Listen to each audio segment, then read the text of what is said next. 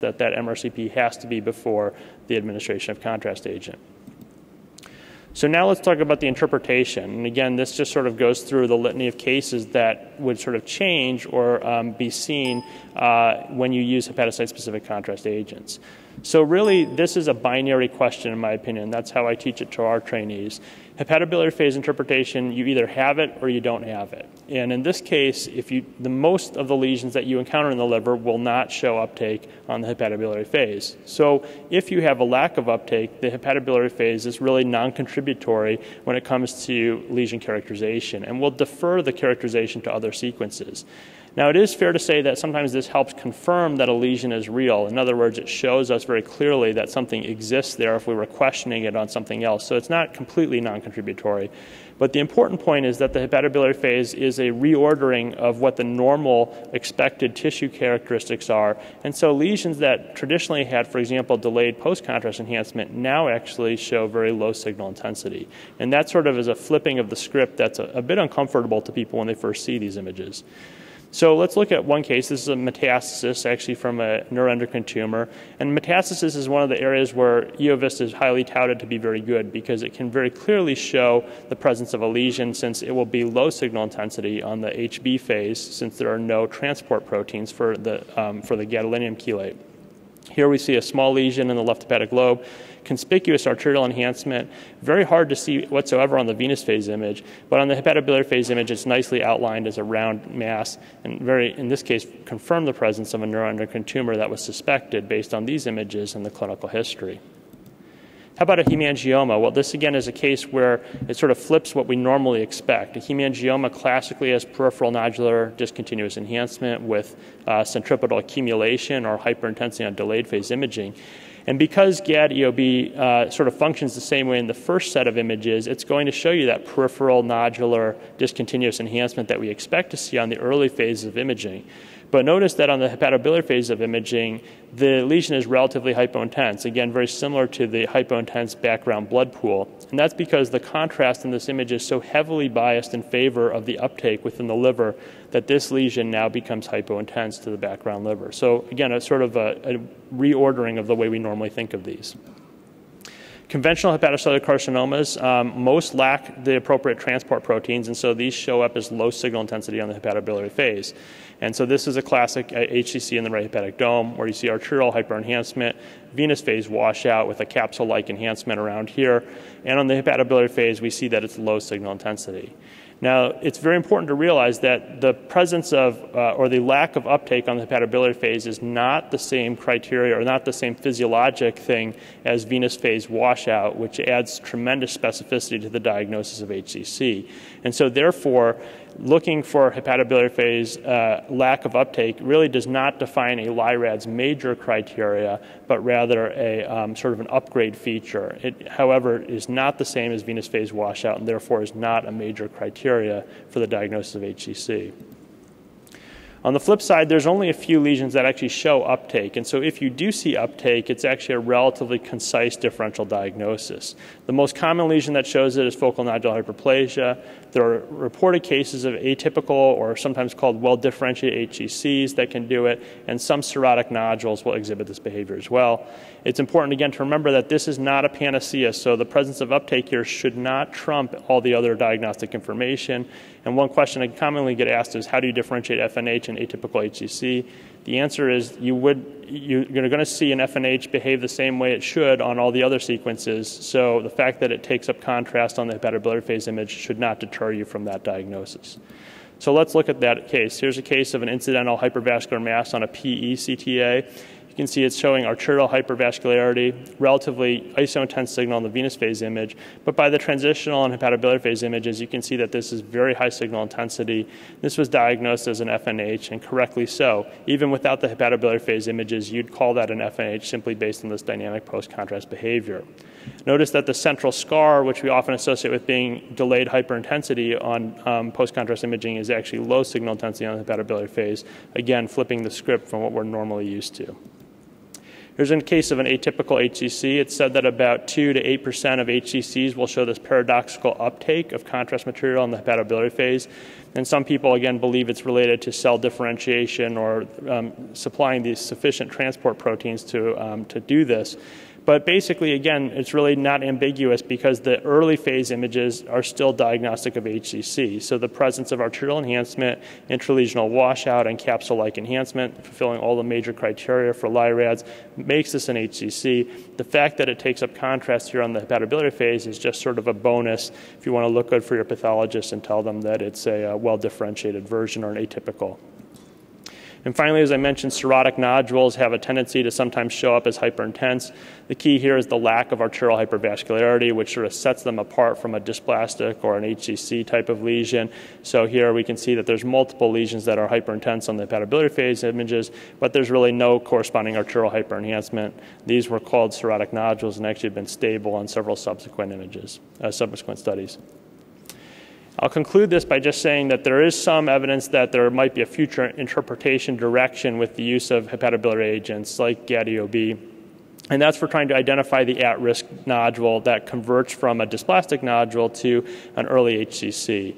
It's been suggested that nodules that are greater than 15 millimeters that are hypointense on the hepatobiliary phase images should be considered at-risk nodules, particularly if they're solitary, as is the case here. So this is a case from our institution where you can see that there's sort of an isolated low signal intensity nodule that measured 1.6 centimeters in the lateral segment. It doesn't show any arterial enhancement or venous phase washout, but we recommended a short-term follow-up because of this emerging data.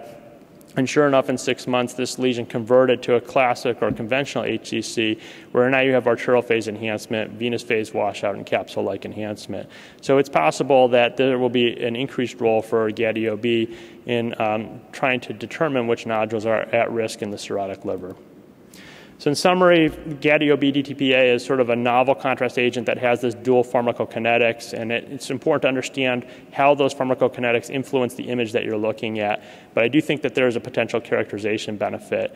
Most of the lesions that we encounter in the liver have low uptake on the hepatobiliary phase images, so they don't really add anything to it.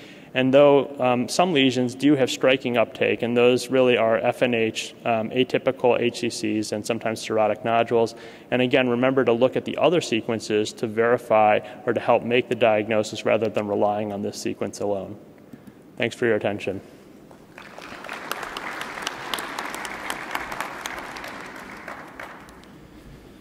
So we're going to move on to the case portion now, and the first case series will be presented by Myra Feldman from the Cleveland Clinic, and she'll be discussing splenic cases.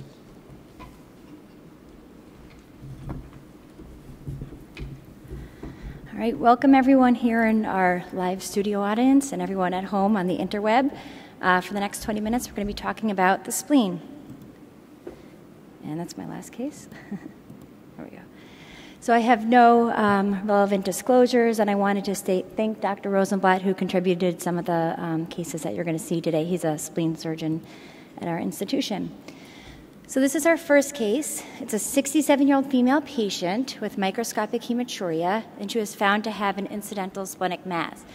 And I think this is really not an uncommon history for a patient with a splenic lesion. A lot of splenic lesions are identified incidentally in completely asymptomatic patients. So let's take a closer look at our findings. This was a urogram. So we have a non-con image, a venous or nephrographic phase image, and a coronal delayed image. On all of these images, we see that there's a bulge in the splenic contour and a well-circumscribed round mass. You'll notice that on the non-contrast and on the delayed images, the attenuation of this mass is identical to that of the background spleen. And on the venous phase image, we notice the mass was just slightly more high attenuation than the background spleen. So the differential we're going to discuss first is that of a vascular splenic mass or enhancing splenic mass.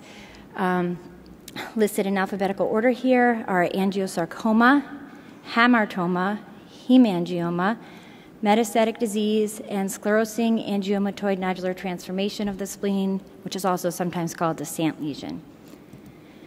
So angiosarcomas, I think people are very worried when they see a vascular enhancing mass in the spleen about this diagnosis, but it's important to know a couple of things. Number one, it's a very rare tumor. It also happens to be an aggressive tumor. The majority of patients with this tumor present with metastatic disease on presentation. The other thing is that these are almost never asymptomatic. So patients may present with symptoms from acute rupture. They may have constitutional symptoms, weight loss, generalized fatigue, that sort of thing that goes along with any neoplasm. Or they may present with signs of hypersplenism from anemia or thrombocytopenia. So here is a case of a patient with an angiosarcoma. You can see the spleen is sort of expanded by this really ugly heterogeneous mass. There are areas of heterogeneous enhancement, also areas of non-enhancing tissue, which on pathology corresponded with areas of necrosis. And then if you look closely, you'll see that there are a couple of liver lesions with very similar imaging features to the primary lesion, and those were all metastatic lesions on metastatic lesions. The second item in our differential was a hamartoma. And just like anywhere in the body, a hamartoma in the spleen is going to be a benign tumor that's composed of normal splenic elements just in a disorganized fashion, okay? So on these, we have several different imaging sequences here. We have a T2 weighted image, T1 in phase, out of phase, and a post-contrast and about the venous phase of contrast enhancement. On all of these images, our mass is smooth and round. It has identical sequence to the background spleen on our pre-contrast images, and on our post-contrast, almost identical enhancement to the background spleen. So that's a hamartoma. Hemangiomas, I think you guys are all very familiar with diagnosing these in the liver.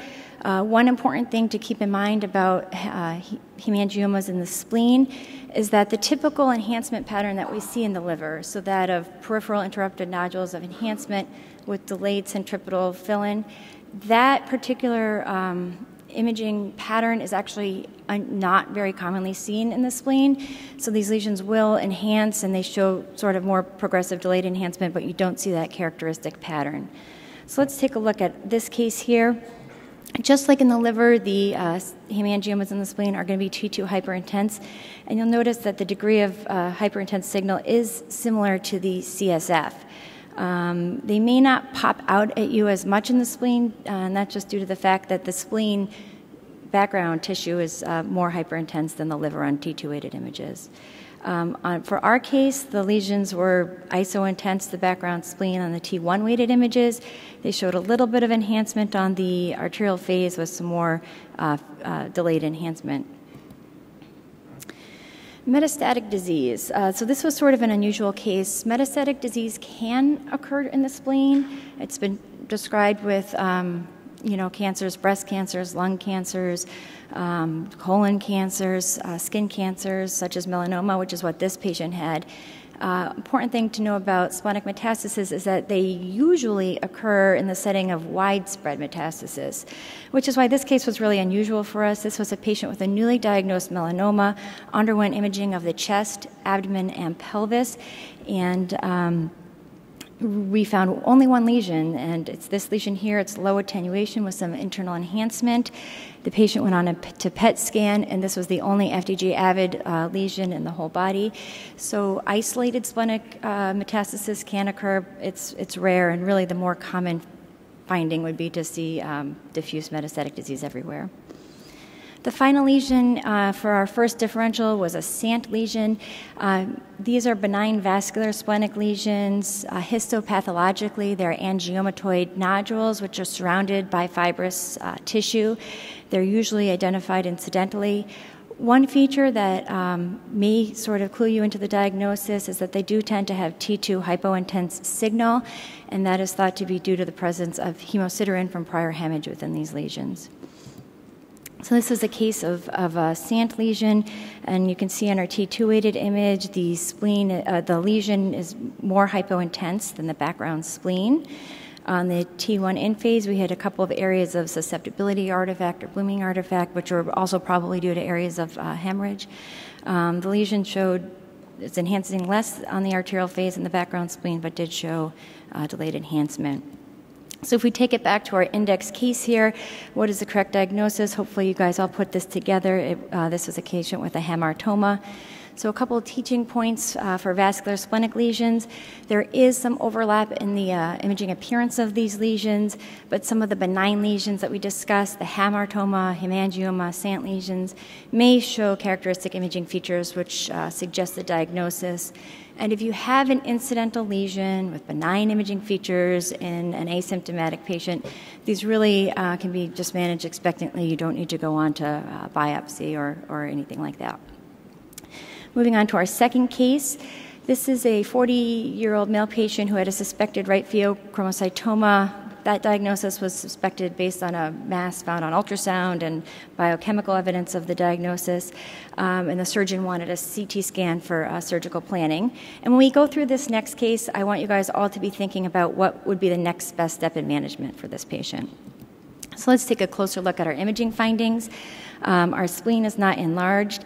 On both the non-contrast image and the venous phase image, we see that there's almost homogeneous enhancement of the entire spleen. And it's really just on this arterial phase that you see there are numerous low attenuation lesions throughout the spleen. Those of you with eagle eyes in the audience may see this enhancing vascular mass of the right adrenal, which was the pheochromocytoma. So the differential we're going to discuss here is multiple splenic lesions, and that can be caused by infection, literal cell angioma, lymphoma, or sarcoid. So first in our differential is infection. This was a patient who presented with some nonspecific, generalized sort of infectious symptoms. He had an enlarged spleen on imaging, numerous low attenuation lesions throughout the spleen. If you look really closely, there are also some sub-centimeter liver lesions as well, low attenuation. He also had a peripherally enhancing fluid collection in his right chest wall here. We did go on to aspirate this and came up with the unusual diagnosis of a cryptococcal infection. He was treated for this, and the findings in the spleen and liver did resolve. Here's another case of a patient with hematogenic candida infection. Spleen is not enlarged in this case, but you can see there are numerous sub-centimeter low attenuation spleen and liver lesions, and these also resolved after treatment. The second thing in our differential is a literal cell angioma. So these are sort of an unusual tumor. They are basically benign vascular lesions. They arise from the literal cells of the red pulp, and they're usually identified incidentally, but some reports in literature kind of describe this, that they may be seen in patients who are immunocompromised or have an underlying malignancy.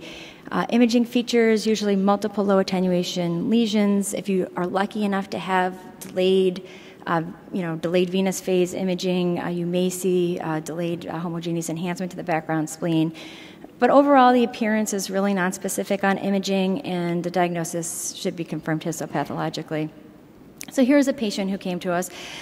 He had known chronic pancreatitis and presented with new symptoms of left abdominal pain. We saw this. He has an enlarged spleen here with numerous low attenuation lesions throughout the spleen. We didn't know what this was. We kind of were suspicious of a lymphoma. He went on to lymph node biopsies, bone marrow biopsies. None of that yielded a diagnosis of lymphoma. Finally, he went to a spleen biopsy, and this was diagnosed as a literal cell angioma. Here's a case of lymphoma. You can see a lot of these imaging findings sort of overlap with our last case. So again, our spleen is enlarged, numerous low attenuation lesions throughout the spleen, and then no lesions at all in the liver.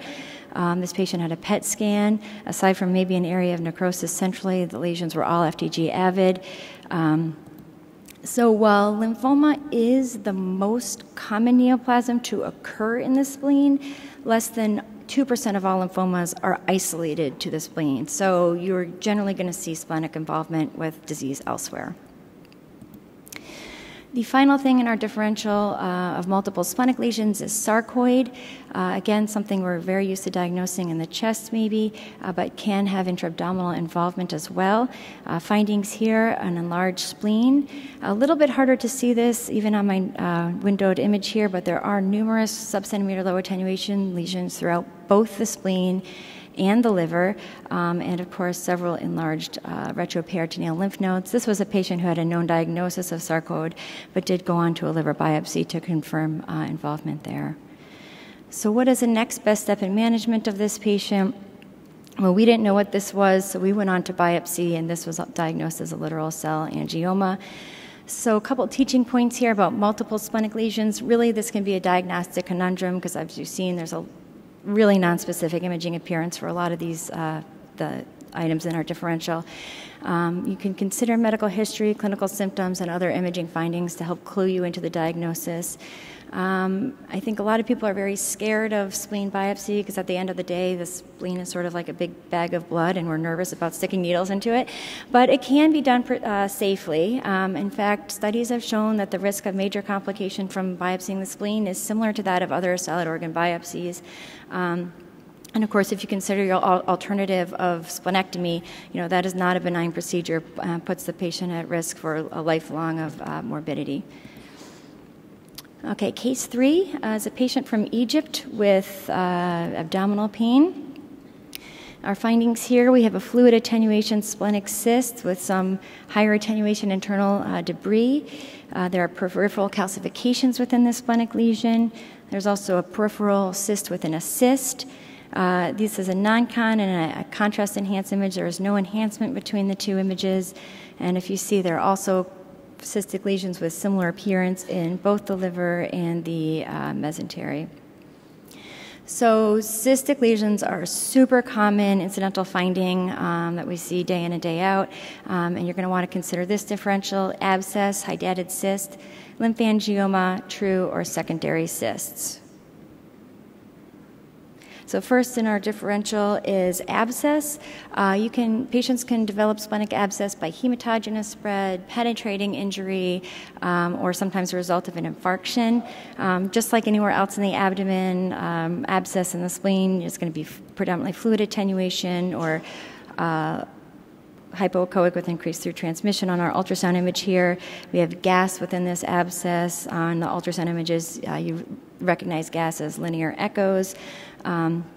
We also had a few sub-centimeter liver lesions, which may have been microabscesses too, I'm not sure. We went on to, as you can see from this image, aspirate and drain that splenic lesion. Hydatid cysts, these are seen in the presence of echinococcal infections.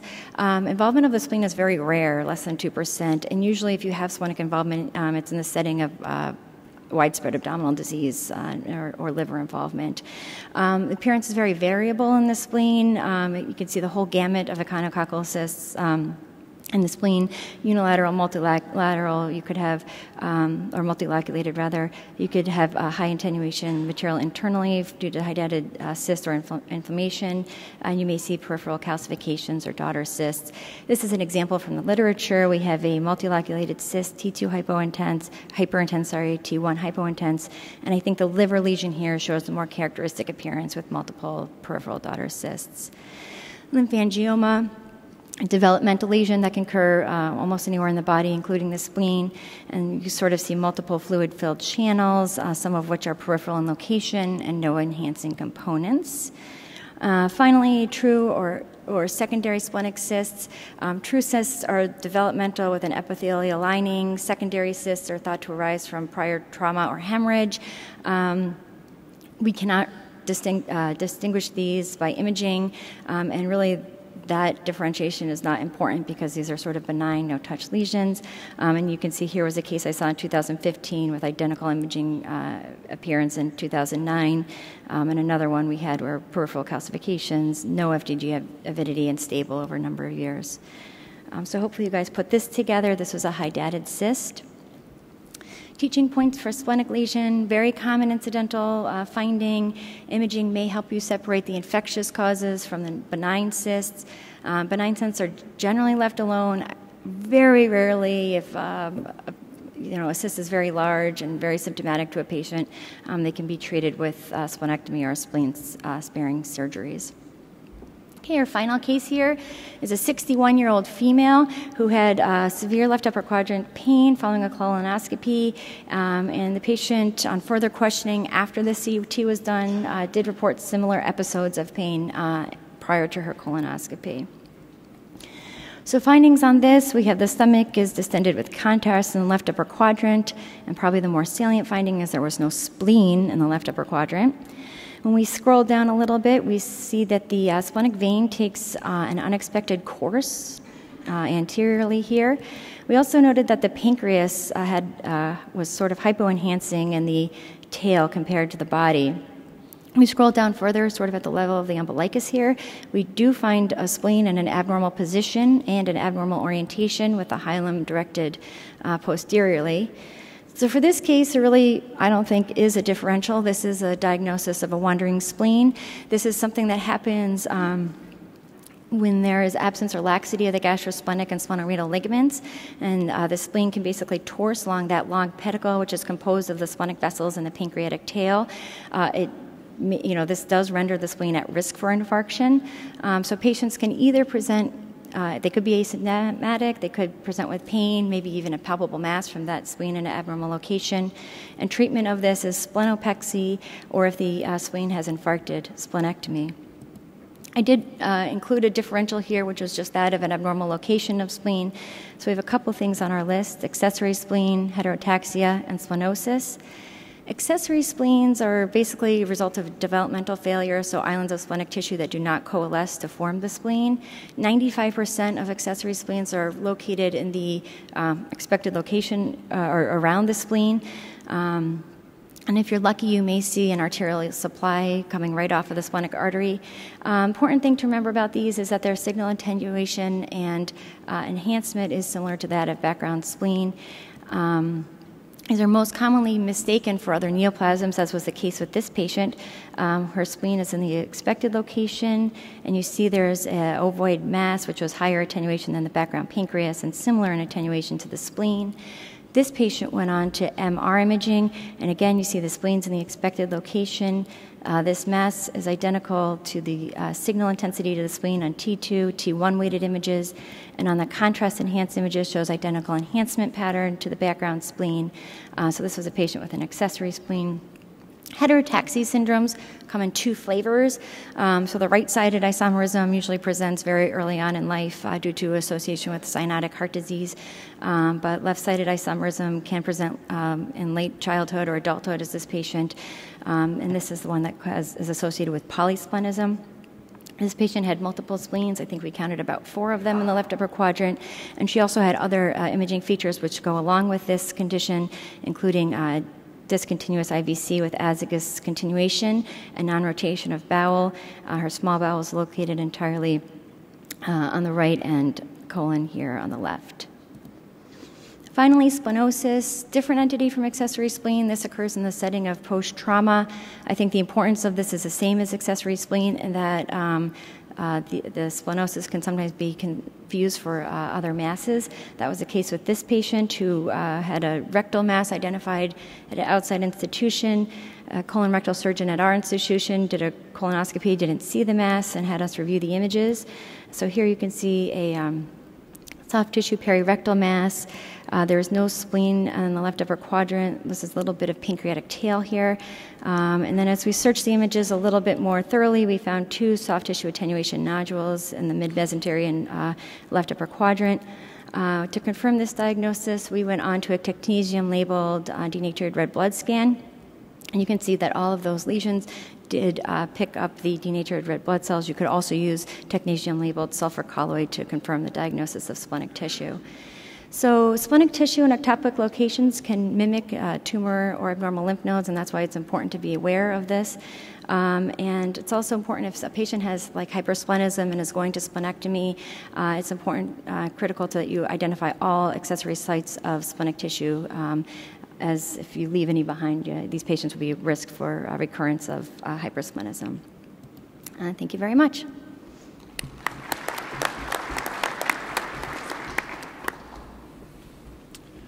Great, thank you very much, Myra. And I just wanted to say that, this is running concurrently, as Myra mentioned, with the virtual course. So we're going to do a Q&A session at the end of the presentation. So those in the audience, as well as those in the virtual audience, if you have questions, just keep submitting them and we'll queue them up for the end.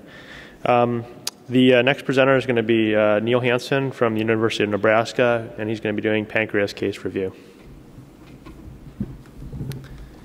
Thank you, Peter. Thank you to everyone in the audience for coming this morning, as well as everyone in the virtual meeting for logging on this morning. So I'm going to be showing 4 pancreas cases. I have no relevant disclosures. Our first case is a 54-year-old male who, much like many of the cases Myra showed, had an incidentaloma. He originally had a renal stone CT done for flank pain, and then that led to the diagnosis of a hypodense pancreatic lesion. So I'm going to show 4 representative images here. We have an axial, non-contrast CT at the level of the pancreatic head and uncinate process. We have an axial T2 weighted image at a similar level. We have a coronal T2 weighted image from an MRI done at the level of the common bile duct and pancreatic head. And then we have an oblique coronal MRCP image from that same MRI. And as we go through this, we're not doing audience responses here, but I did want people just to think of this question as we go through the findings. Say your pancreatic surgeon came to you with this case and he asked, what should I do with this incidentally detected pancreatic cyst? Should I take it out with the Whipple right now? Should we follow it up? Should I completely ignore it and tell the patient not to worry about it? Or should I pad the radiologist's pockets and immediately proceed to a multiphasic CT scan? So to go over the findings, there's a 2.3 centimeter hypodense mass, very nonspecific imaging appearance in the pancreatic head and uncinate process. That mass is mostly T2 hyperintense, almost entirely fluid signal, and had a few thin septations within the mass. On the coronal MRI image, we can see that it's, again, cystic, doesn't have any enhancing nodular component, there's no main pancreatic ductal dilatation associated with it, and there's no parenchymal atrophy. And then the key to diagnosis in this case is going to be our MRCP images, where you can see there's communication here with the pancreatic duct. So our differential diagnosis for an incidentally detected cystic pancreatic mass, we're going to go through it. Lymphoepithelial cyst, microcystic serous cystadenoma, a mucinous neoplasm or a side branch, intraductal papillary mucinous neoplasm or an IPMN. So first up, this turned out to be a lymphoepithelial cyst. This is a very benign but very rare cyst. Typically it's seen in older men. This did in fact happen to be an 80-year-old male. It has variable imaging findings.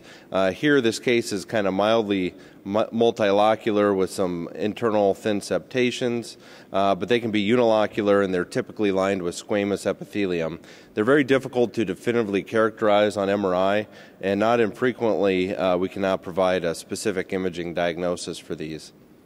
Next up on the differential would be a microcystic serous cystadenoma. This is the classic grandmother lesion. Typically it's in older females, age 65 and greater.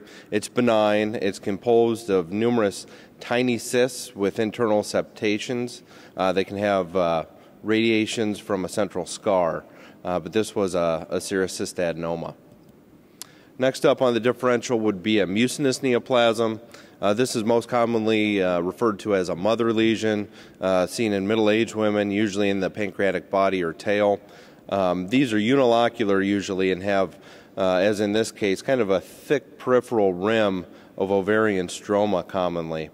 And these have a malignant potential, so any enhancing elements should raise concern for a carcinoma.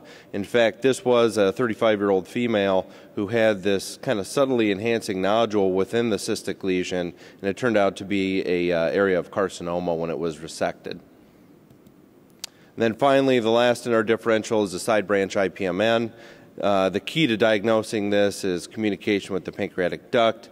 The side branch type is much less likely to be malignant than the main duct type, but here you can see there's just a thin communication here with the pancreatic duct. So that was a side branch IPMN. So what would you do? It's very institution specific in terms of recommendations. At our institution, we would typically follow this up with an endoscopic ultrasound in 3 to 6 months, and then alternate the follow-up with MRI, and if there are any suspicious features on ultrasound, a fine needle aspiration may be performed. So teaching points for these cystic pancreatic lesions, they're commonly encountered as an incidentaloma, and most of them are benign, demonstrate benign biologic behavior. However, some do have a malignant potential, and there is an increased risk of not only invasive carcinoma within the cyst, but also elsewhere in the pancreas. And the literature is showing that that's a real increased risk for developing pancreatic adenocarcinoma, which obviously has a very bad prognosis frequently. There's numerous follow-up guidelines available. The ACR has a guideline available through their white paper. The 2012 Pancreatic International Consensus Committee has guidelines available. At my institution, we take a multidisciplinary approach and we actually follow these guidelines. But these guidelines are constantly in evolution and changing. And so it's just important that you're on board with your gastroenterologists and pancreatic surgeons so that you manage these all in kind of a standardized fashion. Aggressive features for these cystic lesions include obstructive jaundice, main pancreatic ductal dilatation, size if it gets greater than 3 centimeters, or if there's any sort of solid enhancing component that's going to prompt removal. All right, case number 2. If this isn't a leading history, I don't know what it is. We got a 33-year-old male. He's got chronic abdominal pain, and he happens to have hearing loss related to a prior endolymphatic sac tumor. And so we have an axial contrast-enhanced CT scan at the level of the right kidney and pancreatic head and uncinetized process. And slightly higher up, we have another image from that same contrast-enhanced CT scan. And then since this is the pancreatic section, I just wanted to focus your attention to the pancreatic uncinetized process here. So let's go through the findings. So first, there's around a 1 centimeter hypervascular enhancing uncinetized process mass. We have an enhancing renal mass, and in fact, there are more than one. He has several renal masses in the right kidney. And then there's numerous cysts, both in the kidney, we have renal cysts, as well as in the pancreas, we have pancreatic parenchymal cysts. And then kind of the eye test of the day, within the spinal canal, there's a small enhancing mass that was brightly enhancing also. So our differential diagnosis for a hypervascular pancreatic mass includes an accessory spleen, metastatic disease, neuroendocrine tumors, and we are going to just look at basically what we see on imaging. But Brodmann actually went through and came up with 52 areas based on function, and he did this before functional imaging. They did it by cytoarchitecture, and it's pretty much held up to functional imaging. Now, I'm not going to drive you guys crazy by going through 52 Brodmann areas, which don't really relate to what we see on imaging, so I'm actually going to go over the anatomic aspect. But when I do that, I want you to keep in mind that not everyone's brain's quite the same. There is some variability. And including for these functional areas, it'll vary in size from person to person, and in even some cases, depending on the age of the person. So just kind of keep that in mind, but hopefully it'll give you some landmarks that you're able to use. And one of them is the central sulcus. To me, it's amazing how much time has been devoted to identifying the central sulcus. I found so many articles on different signs, and there are at least 10 different signs to find this thing because it's a very important area. Obviously, your primary motor and sensory cortex lie right around the central sulcus. So first off, I'm going to go over some of the best ways to find it. And as I mentioned, there's quite a list. So we'll go over some of these. I'm not going to read them all out, obviously, because we're going to go through them. And like I said, it was quite stunning to see the number of articles on this. One of the easiest ones, and the one I frequently use, is just going from your superior frontal sulcus. It'll lead you right into the precentral sulcus, as you can see right here. And there are two ways people describe this. You can also use the gyrus, and going to the precentral gyrus, and they call this the L sign. So a little L there to help you figure it out. Or you can use the suprafrontal sulcus to the precentral sulcus, and that makes a nice little upside down T, and they call that the T sign. And there are actually two T signs. You can use the superior frontal sulcus, or you can use the inferior frontal sulcus to the precentral sulcus, and that's your second T. Now, just as a little aside while I go through these, I'll tell you a little bit about some of the functions of these areas. So the superior frontal gyrus is pretty much going to be that area that functions in self-awareness. And I actually find it interesting because it involves the prefrontal cortex, and that's where your executive functions are. And I happen to have a son who has disorders of executive functioning. And that can be quite difficult for a person. It impairs your ability to plan and to go through with your plan. So you can imagine kind of what kind of challenges we have gone through with dealing with that. Also has your secondary motor cortex, what I will touch on. And interestingly enough, they have found, at least in some patients, when they stimulate the superior frontal cortex, you get laughter. The patient may not be able to tell you why they're laughing, but you will get laughter in some cases.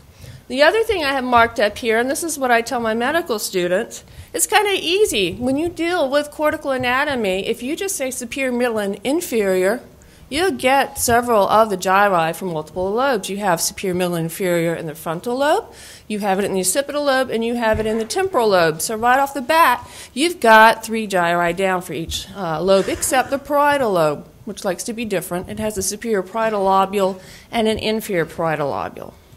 Okay. One of the other ways we can identify the central sulcus is on the precentral gyrus. You'll see this little knob. People call it the hand knob, or it also is called the hook sign. I'll show you why it's called a hook in a second. This looks more like a knob. But the interesting thing about this, you don't always see it in people, or it may have a little bit different morphology, and I'll show you some examples of that in just a second. The other thing is it varies from side to side. You see it's much more pronounced here on the left versus the right, and some people think that has to do with which hand the patient has, or which handedness of the patient, that is. Here's a patient who wound up with some left hand weakness, and they wound up with an infarct, a strategically placed infarct right on the hand knob. This is from the AJNR. Again, it's, like I said, unbelievable how many articles there are out there about the area around the central sulcus. But as you can see from this hand knob can have a variety of morphologies, and some people don't even have one at all. So it's not always a reliable sign. Like I said, some of these signs for finding the central sulcus will be there in some people. They'll not be there in others, or be less pronounced. This is why they call it the hook. If you look on the sagittal image, there's the central sulcus. This downward projecting area corresponds to that hand knob. And if you draw a line down from that, you wind up along the posterior aspect of the insula. Okay. And this should say marginal ramus of the cingulate sulcus, not gyrus. For some reason, I have a gyri sulci backwards forward thing, like some people have left-right. I tend to have that for some reason with gyri and sulci. But anyway, if you look at the cingulate gyrus right here, the sulcus above it's a cingulate sulcus, and eventually this will turn and make its way to the surface of the brain. And that's called the marginal ramus of the cingulate sulcus. The sulcus right in front of the marginal ramus is going to be the central sulcus. And around that is a paracentral lobule. That's where you have your motor and sensory cortex, motor anteriorly, sensory posteriorly. Now, why in the world do I have a picture of a belt up here? Kind of a weird thing to stick in the middle of a brain thing. Well, cingulate comes from cingulum, which in Latin means belt or girdle. And since the cingulate sulcus and cingulate gyrus go around the corpus callosum, that's why it was named the cingulate. Okay. So the cingulate gyrus is part of the limbic system, and limbic is part of our motion formation, memory, learning, that type of thing. You can see it nicely here on the coronal. I found it kind of interesting that limbic and limbo come from the same root word. Basically, it means a border or borderland, and those people who were in limbo were kind of in a transition or borderland. So that's where the name limbic comes from, because it is actually forms a border. If you look at it, it's sort of central, separates the hemispheres from the brainstem. So if you look at sort of your parts of the limbic system, being the cingulate gyrus, your fornix, separates the cerebral hemispheres from the brainstem. So the pars bracket sign. So as I mentioned, you have the pars marginalis coming to the surface. This is it. Some people think it looks like a mustache. You can use your imagination. Maybe it kind of does. But what you'll see is you have the central sulcus points right at it. So if you see a little sulcus here with a sulcus pointing at it, that's a clue that the one pointing is the central sulcus. I like to think that if you roll a ball along the central sulcus, it'll land right in the bracket. So it points right to it. Okay.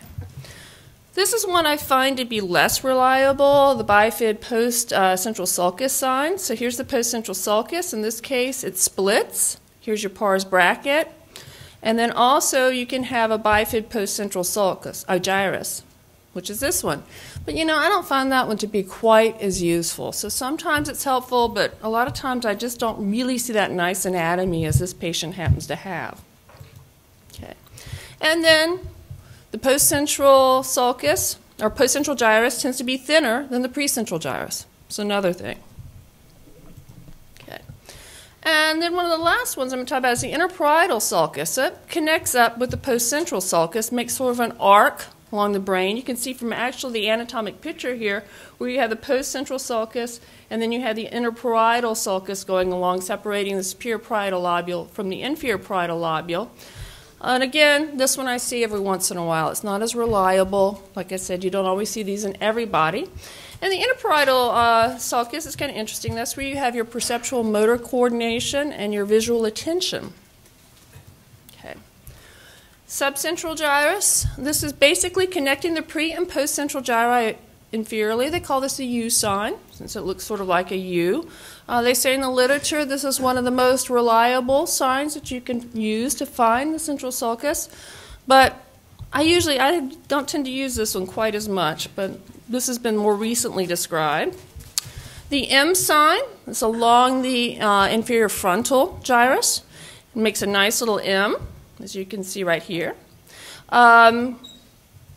Has three parts, the pars orbitalis up by the eye, pars triangularis, looks like a little bit of a triangle, and the pars opercularis along the operculum. These latter two parts are going to be part of speech. This is where Broca's area is located.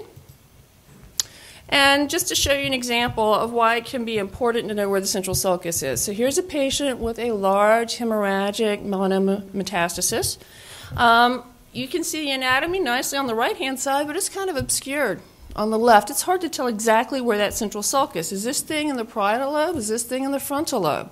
Well, if you actually go and use that M sign, because the M sign, the posterior part of the M, is going to connect with the precentral gyrus. So now that I look at my M here, I think I actually made it, yep, visual help there. You can see, here is the precentral gyrus, so this is postcentral. So this is in the parietal lobe. Okay.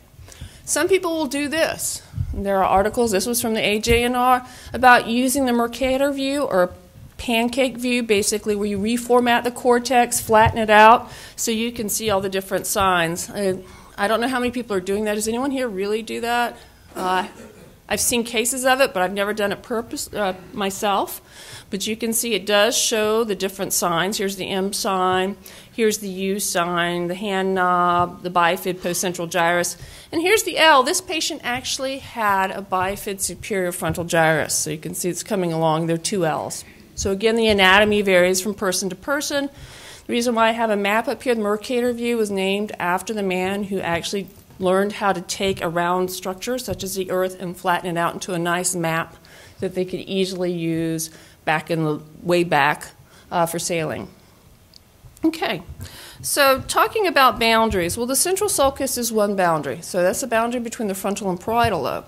Where are the boundaries between other areas? Well, the parietal and occipital lobe are separated by the parieto-occipital sulcus. I like it when they actually name things after what they show, so that's nice.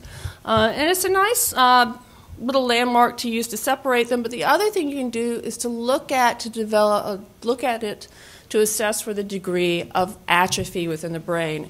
And when we're thinking about patients who have Alzheimer's, we're worried about the parietal region, we're worried about the temporal region, and this is one sulcus, the degree of widening you can use. And they came up with a scale, it's called the Codum scale, named after the person who helped develop it. If you have a patient who has no atrophy, like this, it's a 0. And you get to a patient who's like this, where you get a more substantial widening, they're going to be about a 2. And so if you have a patient who is greater than a 1 or 2, and they're under 75, it's a little bit more worrisome. Okay. The temporal and frontal and parietal lobe boundary is going to be the Sylvian fissure, or the lateral fissure, named after a Dutch anatomist, Sylvius. And it's one of the earliest developing sulci. So we can see that even when we look at fetal anatomy. So looking at the size, it's 21 weeks, you can already see the Sylvian fissure has started to develop. So it's going to be one of the earlier developing sulci. And it's the boundary between, like I said, the temporal, frontal, and parietal lobe. The temporal and occipital lobe, on the other hand, doesn't have a nice boundary. Basically, what a lot of anatomists will do to separate the two, because you can see just from this drawing, that the temporal lobe just sort of blends in with the occipital lobe. Basically, if you take the parietal occipital fissure and draw an imaginary line down to this notch on the inferior base of the temporal lobe called the preoccipital notch, that's sort of how anatomists make the distinction between the two, is this line that they kind of draw in their head. But basically, they just sort of continue together. So now, moving on from that, I'm going to talk about some of the cortical sensory areas, because these are going to be some important areas when we're dealing with patients who have lesions. Primary somatosensory, as I mentioned, that is going to be on the postcentral gyrus. That is where you're going to have your sensations related to touch, such as pressure, vibration, temperature, that type of thing. This was a patient who unfortunately had a primary brain sarcoma, a rather rare lesion. You can tell from the location this was in the anterior aspect of the parietal lobe, but you can obviously see it also involves the posterior portion of the, at least from mass effect, of the frontal lobe. So this patient had both numbness and weakness involving their left calf. And obviously if you damage it, you're going to have a loss of touch and proprioception, and also issues related to temperature and pain and that type of thing. So one of the more interesting areas, I think, is the major association cortex. It's these two little areas called the superior marginal gyrus and the angular gyrus. And they're in the inferior parietal lobule. And basically they deal with multisensory perception, but you can see what happens if you have damage in the dominant hemisphere. You lose a lot of things. You wind up with aphasia, and it's kind of interesting to think why. Well, where is Wernicke's? You can see the supramarginal gyrus right here. It blends in with the postcentral gyrus. Here's the precentral, has the hook. And it also blends in with the superior temporal gyrus. And right in this sort of area of purple, that's sort of loosely where Wernicke's area is. It varies a little bit in people. Some people will have it larger or smaller, but it tends to be located along the posterior aspect of the superior temporal gyrus. So obviously, if you have damage in this area, you're going to have issues with aphasia. One of the other things you'll have issues with is acalculia. You'll have difficulty with math. The inferior parietal lobule is where your ability to do mathematical calculations is located. And they actually say that Einstein's inferior parietal lobule was 15% larger than the average person. Now, when you damage this area on the dominant hemisphere, this whole constellation of symptoms is called Grossman syndrome. The precuneus, this part of the superior parietal lobule, basically we didn't quite understand some of what this area did. It's not an area that's prone to getting injured too much, say by a vascular insult or gunshot wounds. It's sort of located centrally. But the more and more we've learned about it, we realize that there's visual areas, and that's going to be located closer to the occipital lobe. We have some cognitive associative areas, and then some sensory motor, which is going to be located near the central sulcus. The boundaries of it are going to be the marginal ramus of the cingulate sulcus, the subparietal sulcus, and the parietal occipital sulcus. Okay. Your primary visual cortex, pretty much when you talk about the occipital lobe, the main function in the occipital lobe is all visual for the large part. The calcarine sulcus, which sort of divides the occipital lobe in half. So here's the parietal occipital sulcus. The one that's dividing it in half, this is the lingual gyrus, and this is the cuneus, is going to be where the primary visual cortex is located. They call it calcarine because calcarine means like a hook or a claw, and they're usually, when they talk about that hook or claw or a spur, they're referring to what you see on the back of a rooster's leg. This patient has a tiny little cavernous malformation right along their primary visual cortex. As far as I know, this was an incidental finding, so they weren't having any symptoms related. Secondary visual areas. Now, these are some kind of interesting areas. And one of my, if you want to say I pick a favorite gyrus, I think it's kind of interesting, the fusiform gyrus. This is one of the areas of the brain that's concerned with facial recognition. That's why I have this lovely selfie of my son that he's stuck on my cell phone as wallpaper. Trust me, he's not that freakish looking. But it does look kind of freaky. If you have damage to your fusiform gyrus, you can wind up with something called prosopagnosia, which means facial blindness. You can't recognize faces. Some people are born this way, actually develop or have had this all their life. I've read about a woman couldn't even recognize her own face in the mirror, could not recognize the face of her husband or children. They use other things to recognize people, but faces are a big problem. And when they've looked at children who have autism, and they're evaluating them with functional MRI, when they show them faces, a normal person, this area of the brain, there would be some response. People who have autism don't. People who tend to be like Asperger's do tend to have a little bit of difficulty with facial recognition. The other thing I want to point out here is I put superior, middle, and inferior. Like I said in the beginning, if you get superior, middle, and inferior down, you've got the names of a lot of gyri or sulci already in the brain, gyri and sulci, because they're superior gyri and superior sulci.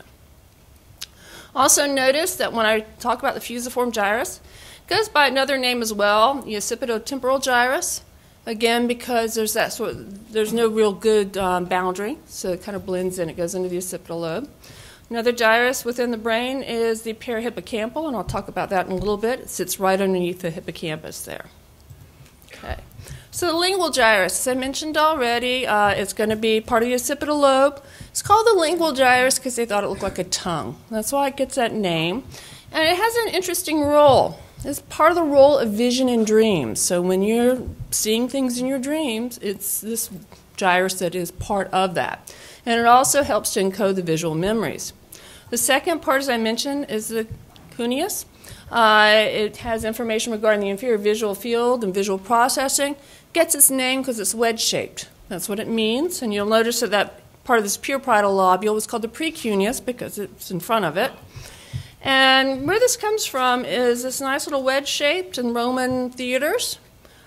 Basically, that's where the term comes from. It means like a wedge shape, and usually it related to the theaters. Now, the primary auditory cortex, that's from the transverse temporal gyrus of Heschel. This was Heschel. He's the man who described it. He was an anatomist. So obviously, if you have some damage to this area, you're going to wind up with problems with hearing and also problems with sound localization. It's an interesting gyrus, I guess, in a way. All the temporal gyri go front to back, except Heschel's. It goes medial to lateral. So it's the only one that kind of crosses over, and it makes this nice little bump on top of the temporal lobe. Now, the primary gustatory cortex, it's a little bit difficult to pin down. They've done a lot of studies using functional. They found that in some people, the parietal operculum, or not just functional, but also people with damaged areas. Frontal operculum also tends to be an area where it seems like it may be localized. In primates, that is where it is. But in humans, it's not quite so clear. Medial temporal lobe or posterior insula. But for the most part, it's going to be located somewhere around the operculum. If you have irritative lesions there, you're going to get hallucinations in taste. And obviously, if it's damaged, you're going to have impairment in taste. And what is operculum? What does it mean? It means a little lid. And when I think about it, I used to collect seashells when I was little. And the seashells, the little animals, they have this little hard covering, and they can close up their shell. And that's an operculum. So basically, it's going to be the covering of the insula. So you have your frontal operculum, the parietal operculum, and the temporal operculum that are going to cover the area of the insula, which is right in there. And over the insula is a sulcus called the circular sulcus. I remember having an attending back when I was in fellowship who said this was their favorite sulcus. I don't know why. And like I said, why do people pick favorite brain parts? But this was their favorite sulcus. Now, the insula we really didn't know a whole lot about. Because if you think about it, it is covered up by the other lobes. And so prior to functional MRI, it was a little bit hard to investigate. But we're beginning to know more and more about it. In fact, one anatomist said that basically, or a functional anatomist said that this is kind of the area of the brain that makes us human to a certain degree. It's involved in consciousness, emotion, perception, as you can see up there. But it's also involved in emotional feelings related to other people, like disgust or lust, that kind of thing. I mean, it kind of is interesting that it has sort of this role. Guilt is associated with this area, things like that. Also, compulsions or control of compulsions, such as you're hungry and you want to grab something. It's that part of that brain that kind of inhibits you from eating everything. So it does play a role in that, but we are really starting to learn a lot more about it. So again, and you guys probably all remember this in medical school, insula means like an island, because it's that little island of cortex. Now the primary olfactory cortex is going to involve the tip of the temporal lobe. And it has the piriform cortex and the periamygdaloid area. So you're going to have the medial area around the amygdala. And this was a patient, she was 28 years old, and this is a DNET, and she was having these weird smells. And usually these smells that are associated with this are typically bad. And you can have this kind of epilepsy where you have these abnormal smells arising from this area. The piriform cortex is involved in smell. And they described it as a small region rostromedial to the amygdala. It's kind of an area that's hard to pin down on just anatomic imaging. Functional imaging, they've looked at it. It varies in people. If you're a pathologist, you can actually, by histology, easily differentiate the area, but by imaging, it's kind of basically hard. Not only do they have the piriform cortex, but some people will actually refer to it as the piriform lobe, and that will involve the amygdala and the perihippocampal gyrus. But the whole area is basically involved with olfaction. And within it, there's something called the area temtestus. And it's called tempestuous, like tempestuous, that kind of thing. It's an area where, if it's irritated, seizure foci. So this is an area that's prone to seizure, that's sensitive to it. The seizures can be elicited if this area is stimulated. So the cortical motor areas, again, remember the homunculus when you were back in medical school. This is a 70-year-old guy with right leg weakness. He's got an anterior cerebral artery territory infarct. Nicely seen there. If you remember, the leg is in this location as far as that homunculus. So if you get an ACA infarct, you're going to have leg weakness. And again, in case you didn't remember, I'll show you the picture. So basically, if you hurt the primary motor cortex, this is why it's very important to surgeons, you're going to have a flaccid paralysis on the contralateral side. So they definitely want to know, again, that whole thing about finding the central sulcus. Here's a guy with left-sided weakness. I think you can tell why. This was a huge hemangioma. I'm not hemangioma, meningioma. Like I said, I'm a little bit jet-lagged. But a large meningioma. He probably had some sensory issues, too, as well. But he wound up with a left-sided weakness.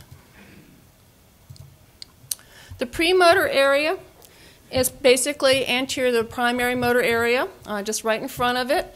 And basically, it does things like control sequential movements like walking. So if you damage this area, you're going to have difficulty actually putting the sequence of walking together. This was a patient who had a hemorrhagic metastasis who actually found that they were not able to walk easily. That's what they presented with. And then we have the cortical language areas. This I already touched a little bit on them. This is my African gray. They're known for talking, so hence why he's sitting there on the language area. His name is Lolani. People debate whether or not birds actually know what they're saying, but he definitely parrots my husband calling my kids, but he has actually told me to stop it when I'm bothering him, so I think he has some idea. Most people is basically their language area is going to be in the left hemisphere, despite being left or right-handed. The majority of people will be in the left hemisphere. And the components of the language area is going to be Wernicke's area, Broca's, the angular, and the supramarginal gyrus that I already touched on. Wernicke's area is involved in the comprehension of language. It's that area, like I mentioned already, along the posterior superior aspect of the temporal lobe. And this person had a metastatic adenocarcinoma. And they wound up with periodic confusion and difficulty with speech. So that's sitting right on the area of Wernicke's, and Wernicke's is that receptive aphasia, is what we were taught in medical school. And basically, you have Heschel's gyrus, your primary auditory cortex. Spoken language is perceived there, then transmitted to Wernicke's, where it's comprehended.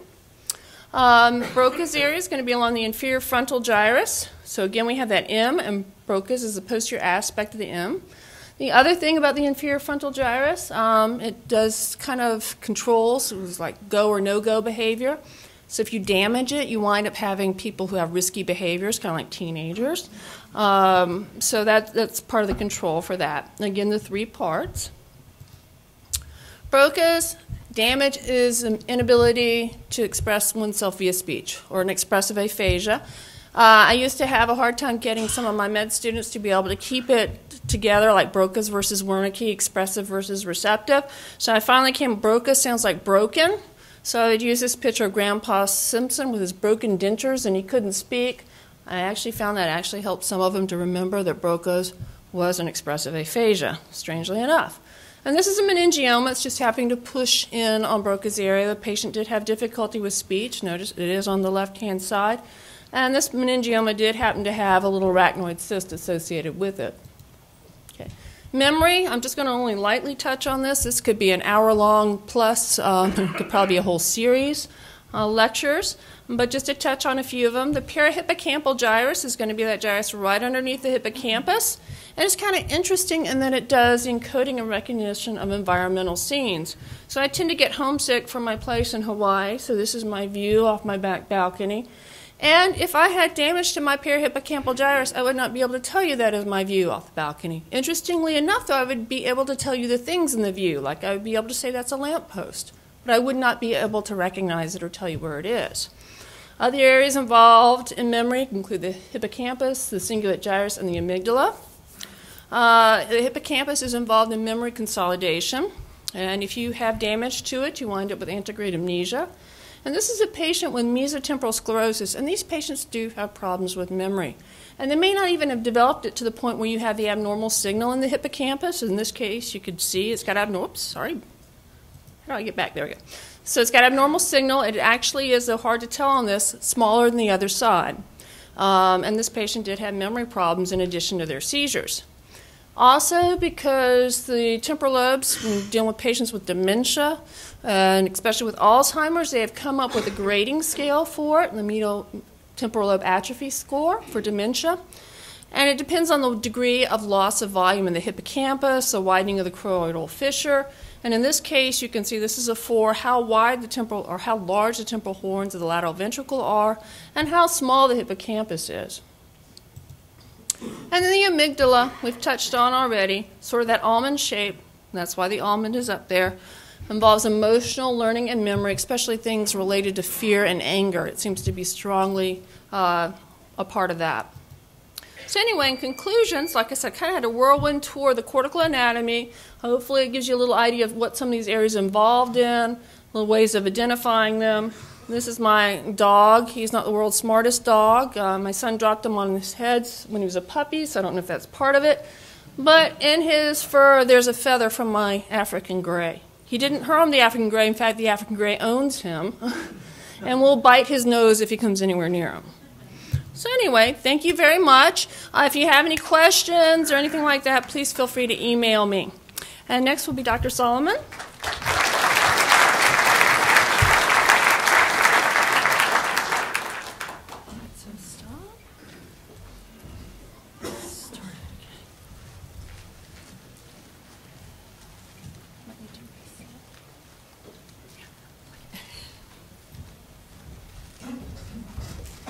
Thank you, Alice. Great talk. So I'm Noriko Solomon from UCLA. It's almost 6 o'clock in LA time, so it's kind of early for me, but we'll see. And then I'm going to talk about basal ganglia. Well, you may think, well, you know, this is 30 minutes talk. What's she going to talk about 30 minutes for basal ganglia? There's like a few structures there. Well, watch me. There are many stuff you may not know, so I have no disclosures. So goal of this lecture is review structural anatomy and imaging characteristic of basal ganglia, and then you will know many stuff interesting happening in the basal ganglia, and then understand the function of basal ganglia and some clinical implications. And we're going to touch base on a little bit on vascular anatomy also. So 3 parts. You know, people cannot really take so many informations. I know. That's I'm like that too. So I would just based on 3 things. You have to know only 3 things. So this outline is just have to know what is basal ganglia, and then you have to know the function, and then the vascular anatomy. So you know, most of the thing I'm going to base on is 1 and 2. So what is basal ganglia? This is not a sum question. This is a dumb question, right? So which one is not basal ganglia? Well, you know the basal ganglia you learned in medical school is, you know, putamen growth, pydus, and caudate. That's for sure, right? How about subthalamic nucleus? Well, people are going to say, I don't know where it is, right? Thalamus, well, sounds like a basal ganglia, but it's not really the basal ganglia.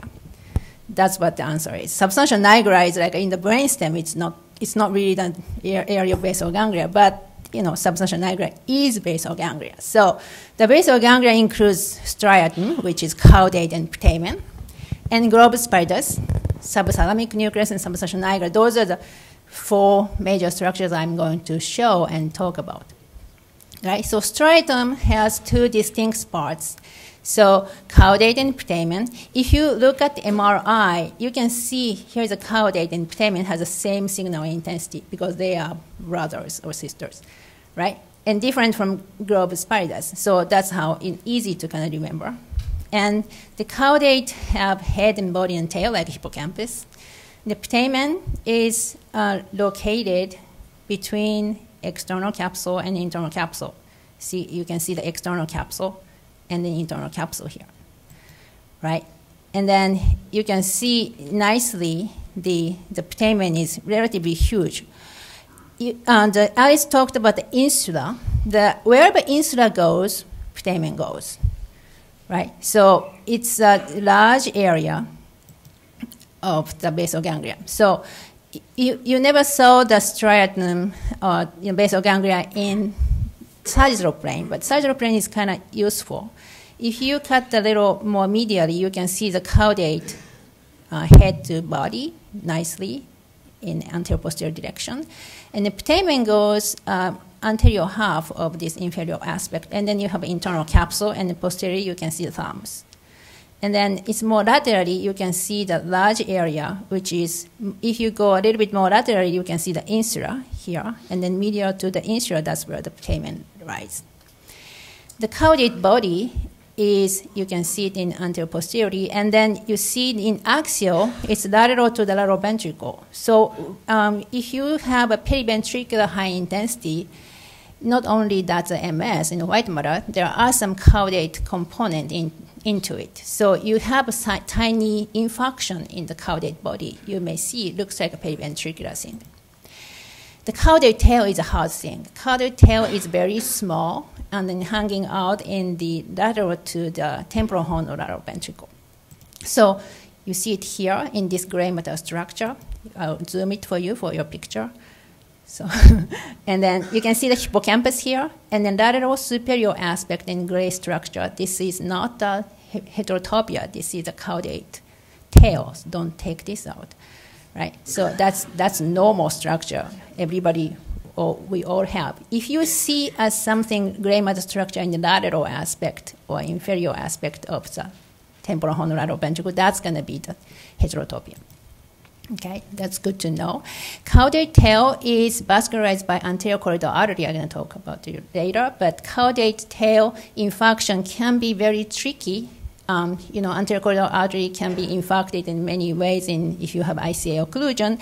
And then you can see the very tiny spot lateral to the atrium lateral ventricle in DWI. That may be a caudate tail infarction.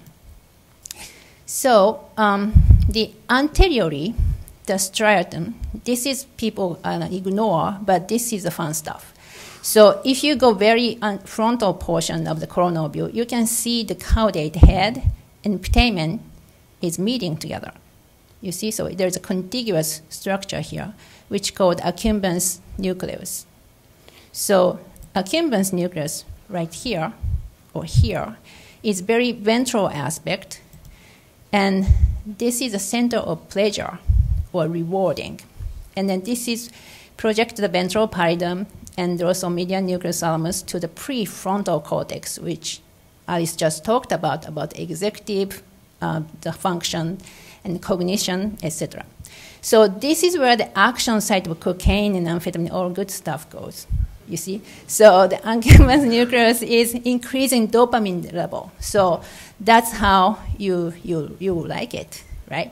So this is the area of the target, sometimes putting a deep brain stimulator to treat depression. So if you want to go have fun, you think about the accumbens nucleus, which is located in frontal portion and between the joining portion of the caudate and putamen, right? So this person came with a infarction here, and then if you see this in signal abnormality in the flare, it's kind of hard, difficult to explain where exactly this is, because this is not in the putamen, this is not the globus pallidus. It's kind of caudate, but it's very inferior. So eventually, this is right here, and this patient had a accumbens nucleus infarction. In the acute phase, this person was out of control. He's having so much fun. I'm serious. So then, yeah, that was, it happens, you know, that's so, you know, the next time you saw in this location, that's, you should check out the patient. Globus pallidus is divided in internal and external portion. You can see the little lamina, medullary lamina here in between, and then external and internal. And then, so you can see the smaller structure medial to the putamen. And usually this is where the lots of accumulation of the iron, accumulation of manganese, etc. happens. So you can see the signal intensity a little bit different. And then also you can see the calcium deposition. So that's how you can easily recognize compared to the other structures. While the globus pallidus has more. Well, you will not like globus pallidus if you're talking about functions, but globus pallidus receives from the information the putamen, and then they send it to the thalamus. So there are lots of fibers going through, you may not realize, through the pulse internal of the globus pallidus, through these pathways, which called field of follow H1 and H2, that's pallidothalamic fibers, crossing the internal capsule. You can see it here. This is the internal capsule, and then the globus pallidus is located lateral to the internal capsule. Thalamus is medial to the internal capsule, so they somehow have to cross it. So interestingly enough, if you look at here's the thalamus and then globus pallidus is lateral to it, in the internal capsule is descending fibers, descending ascending fibers. So you see in DTI is a blue fibers, right? But you can see that this red stuff traversing, this is what you're capturing, this globus pallidus thalamic fibers. Okay, now I have to talk about the claustrum. Claustrum is, nobody cares about the claustrum. Claustrum, you know, the external capsule portion have a gray matter structures, very thin layer of gray matter structures here. Claustrum means hidden away.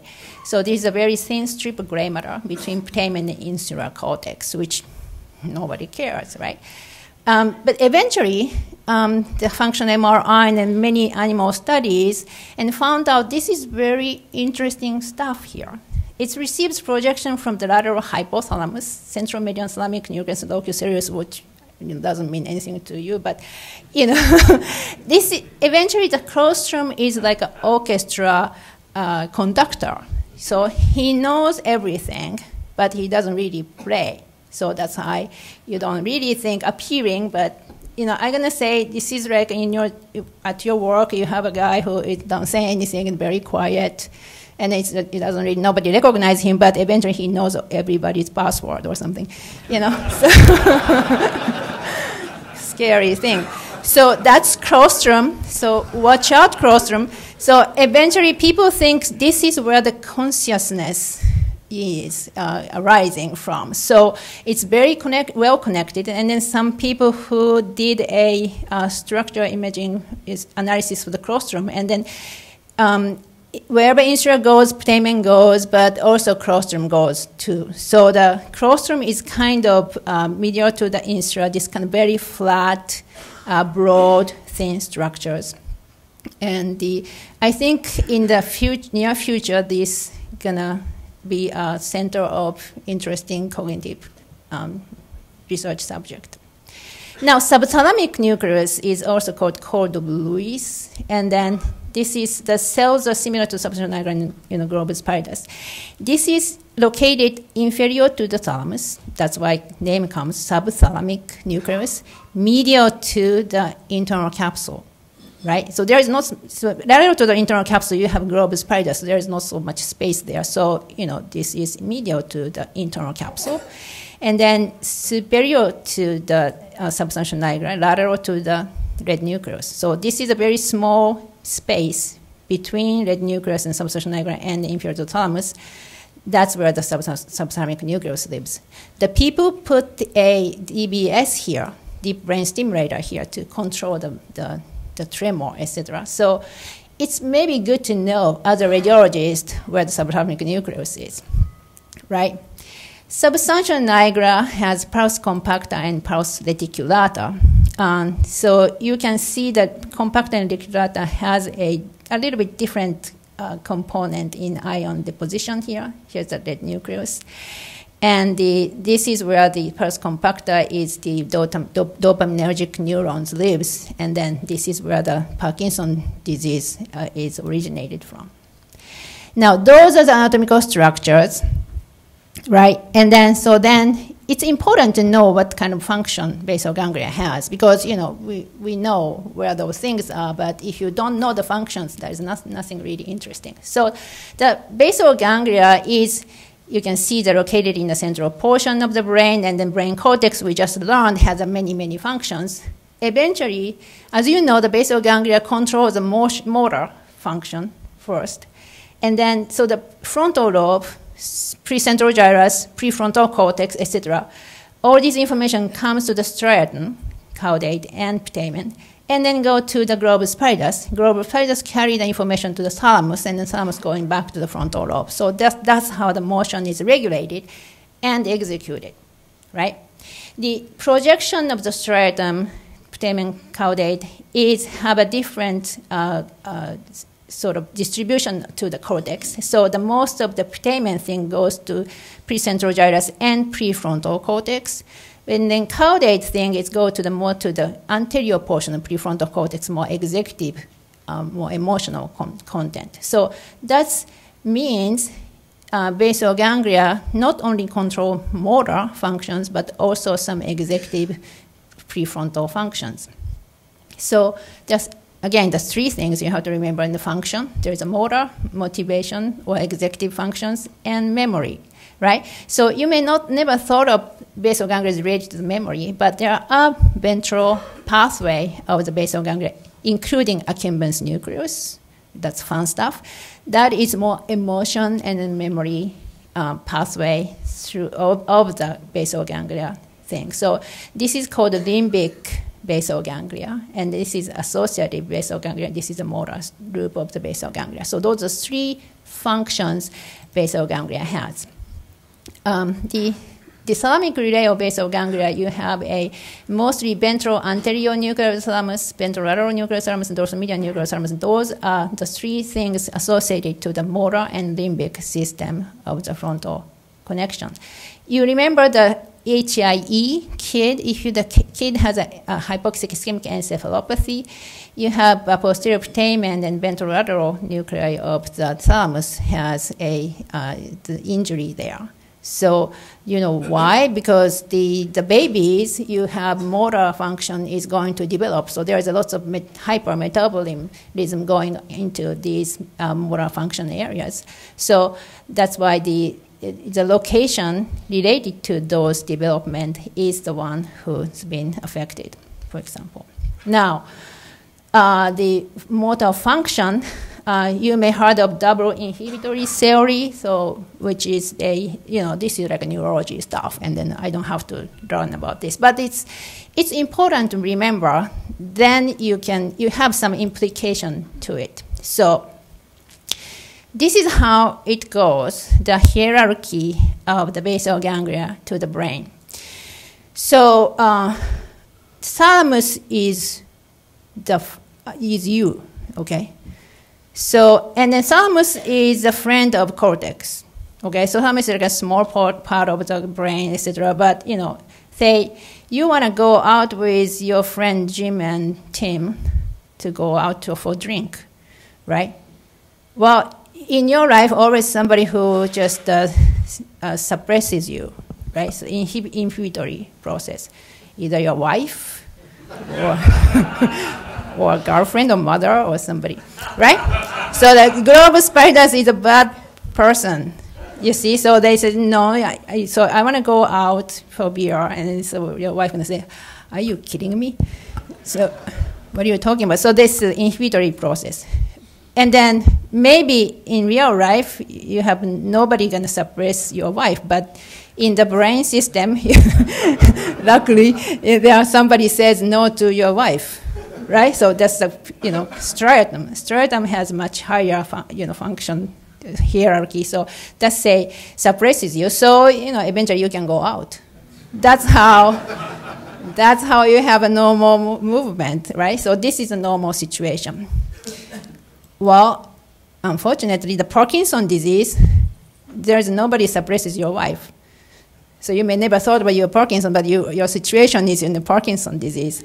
So you want to go out for a drink, but you said no, and then so you're not going to go out, right? So that's how the motor function is decreased or poorly controlled, so causing tremor, everything. So that's why if you really want to regulate that problem, they're going to put the electrode to the globus pallidus. Many treatment is done through the subthalamic nucleus. So what the subthalamic nucleus does is, subthalamic nucleus is like your wife's friend, right? So your wife's friend is your enemy too.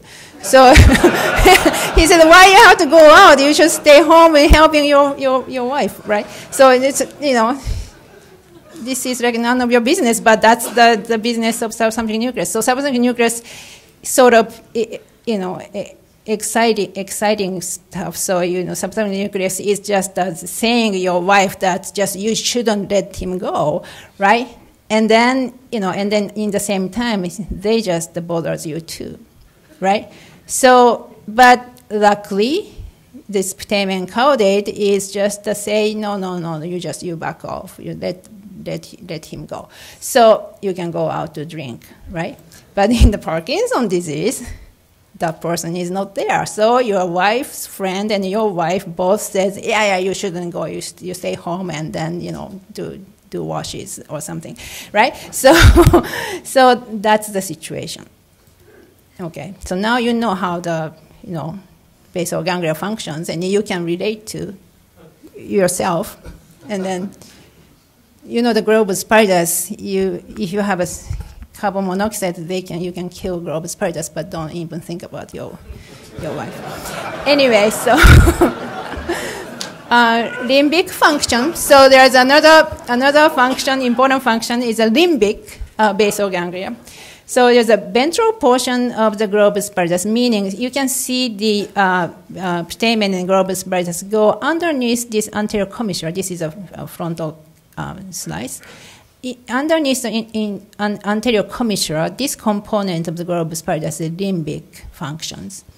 Also, you can see underneath the anterior commissure the big nuclei called nucleus basalis or Meinert, which is closely related to the Alzheimer's disease. And then, so if you see the lesion or atrophy on those areas, those people may have some memory problems. And then, ventral tegmental area is anterior to the red nucleus, medial to the substantia nigra. This small space is also closely related to the accumbens nucleus. So this is highly dopaminergic. Also, those are the two areas where the most of the drugs works, right? So this is a very interesting area for the research in ADHD and in all these drug addiction-related brain functions. So if you make a basal ganglia functional map, you see the putamen is mostly, lateral putamen is mostly motor. Ventral globus pallidus is limbic. And then the accumbens nucleus is limbic. And then the rest of the caudate and then the more anterior, inferior portion of the globus pallidus, those are associative, which is mostly projecting to the prefrontal cortex and executive functions, etc. Right. Just a short stuff for the vascular anatomy of basal ganglia. So it's important to know the vascular anatomy. So there are three things can go. The ACA branch, humeral artery, they go to the head of the caudate. MCA, perforators, of course, that go to putamen to the caudate body. And anterior corridor artery goes to the caudate tail, right? So, and then anterior corridor artery also goes to substantia nigra and brainstem portion of the basal ganglia. Okay, so that's the three vascular territories. So recurrent arterial humor is this German pediatrician found this in 1872. And this artery arises from proximal A1 or A2 segment of the anterior cerebral artery. So the curves around and then go to the anterior caudate head, anterior putamen. So these are the areas which anterior inferior portion of the sternotomy vascularization, and also goes to the anterior removal internal capsule, right? Anterior corridor artery is the more posterior portion of the vascular artery. Anterior corridor artery likes to go to many, many other areas, which is a very favorite board question. But you can see the substantial nigra, tail of the caudate, and posterior inferior putamen. If you see those areas involved in the acute infarction, you have to think anterior corridor artery being occluded, right? And then the MCA perforators, if you look at this M1 segment, distal M1 segment, the more lateral they go, you can see the longer the perforator is. So this perforator goes through the lateral putamen and then traversing the internal capsule and then goes to the caudate body, right? So that's called the ventricular artery. And then this is axial plane, ventricular artery. You can see the putamen to the caudate. This goes contiguous vascularization there. And then you can see in sagittal view as well, you can see most of the ventricular artery covers the large portion of the caudate and the putamen. So that's the vascular map, ACA, Humna goes here, MCA goes there, and then anterior corridor artery goes to the caudate tail and then posterior putamen. So that's pretty straightforward and simple, right? So the summary, the basal ganglia includes striatum, globus pallidus, substantial nigra and subthalamic nuclei, and claustrum. Just remember the, where the caudate tail is, where the ventral tegmental area is, and then accumbens nucleus. Those are the dopaminergic, and then that's what the drug works. Three major functions: motor, but also associated with limbic, and then perforators from MCA and artery humor, and then the corridor arteries are major feeding arteries. So for that, I finished the basal ganglia talk. Thank you for your attention.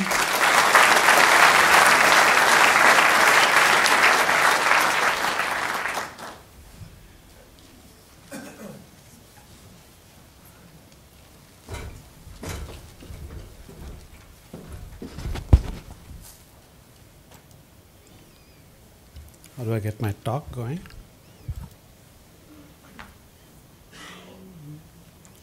Can I have my presentation, please? So I'm Manu Shroff. I'm from Toronto, Hospital for Sick Children, University of Toronto. I hope you all are having a great time over here in Toronto. Unfortunately, the weather is not so great. So this is really an important session, and I can see how important it is with a full house. We heard two fabulous talks, and I wish that I wasn't speaking here and listening to Dr. Solomon and Dr. Smith. I don't think I can match their wit and humor, but let's try. So I'm going to speak on white matter anatomy, and I think if you look at neurology, the simple link of injury and outcome to any disease is the location of the anatomy of the disease. And hence it's important to look at brain anatomy in great detail, particularly for any neurology-related problem. We're going to look at white matter anatomy using some conventional MR images. Qualitative DTI, I'm mentioning qualitative, not any quantitative aspects, because I find that very confusing. And I'll show a few clinical examples because it's supposed to be normal anatomy. Most of the images I've used are from this chapter that we wrote in the neuroimaging clinics. And I also use some images from the Elsevier DTI Atlas, which is a fabulous resource to use if you want to learn white matter anatomy. So let's start at the beginning. Before we go on, we should know that myelination makes an impact on what the white matter looks like on T1 and T2 images. Initially, at term, white matter, when it is not myelinated, is hypointense. And then when it matures completely, it turns bright on T1 images. Similarly, on T2 images, it is bright because there is a lot of water content when it's not myelinated. And then when it gets completely myelinated, it turns dark on T2 weighted images. One should also know that the appearance of T1 and T2 images as regard to myelination is different. Myelination appears first on T1 images and lags on the T2 images. This is at 6 months, and you can see that. This is myelinated white matter. On T2, it looks like it's not myelinated. Similarly, at 9 months. So basically, by about 1 year, you have almost complete myelination of the white matter. And for T2 weighted images, you usually have hypointensity of the white matter or almost complete myelination by 2 to 2.5 years. So these are some basic facts that we should know. Also note that myelination adds bulk, and I've seen trainees and even some staff radiologists who don't do neuroradiology on a regular basis that they would report a hypoplastic corpus callosum at term or in a child who's 2 to 3 months old. But the corpus callosum develops its full shape almost at 6 to 7 months. So make sure that you understand that myelination also adds bulk to the white matter. Another important thing, and I think this is something which we all know very, very well, is the terminal zones of myelination in the peritrigonal white matter. And these can appear bright. Usually they are similar to gray matter, sometimes brighter than gray matter if there are perivascular spaces. And these are just the last areas of myelination that occur. So these are normal areas. When you just do routine MR, you can see a lot of white matter tracks, and particularly if you have a younger teenager or a young adult and you have a high Tesla magnet that you're using, you can see nicely some white matter tracks. For example, these FLAIR images in this young patient shows mild hyperintensity of the corticospinal tracts as they go down into the posterior limb of the internal capsule and then in the cerebral crus.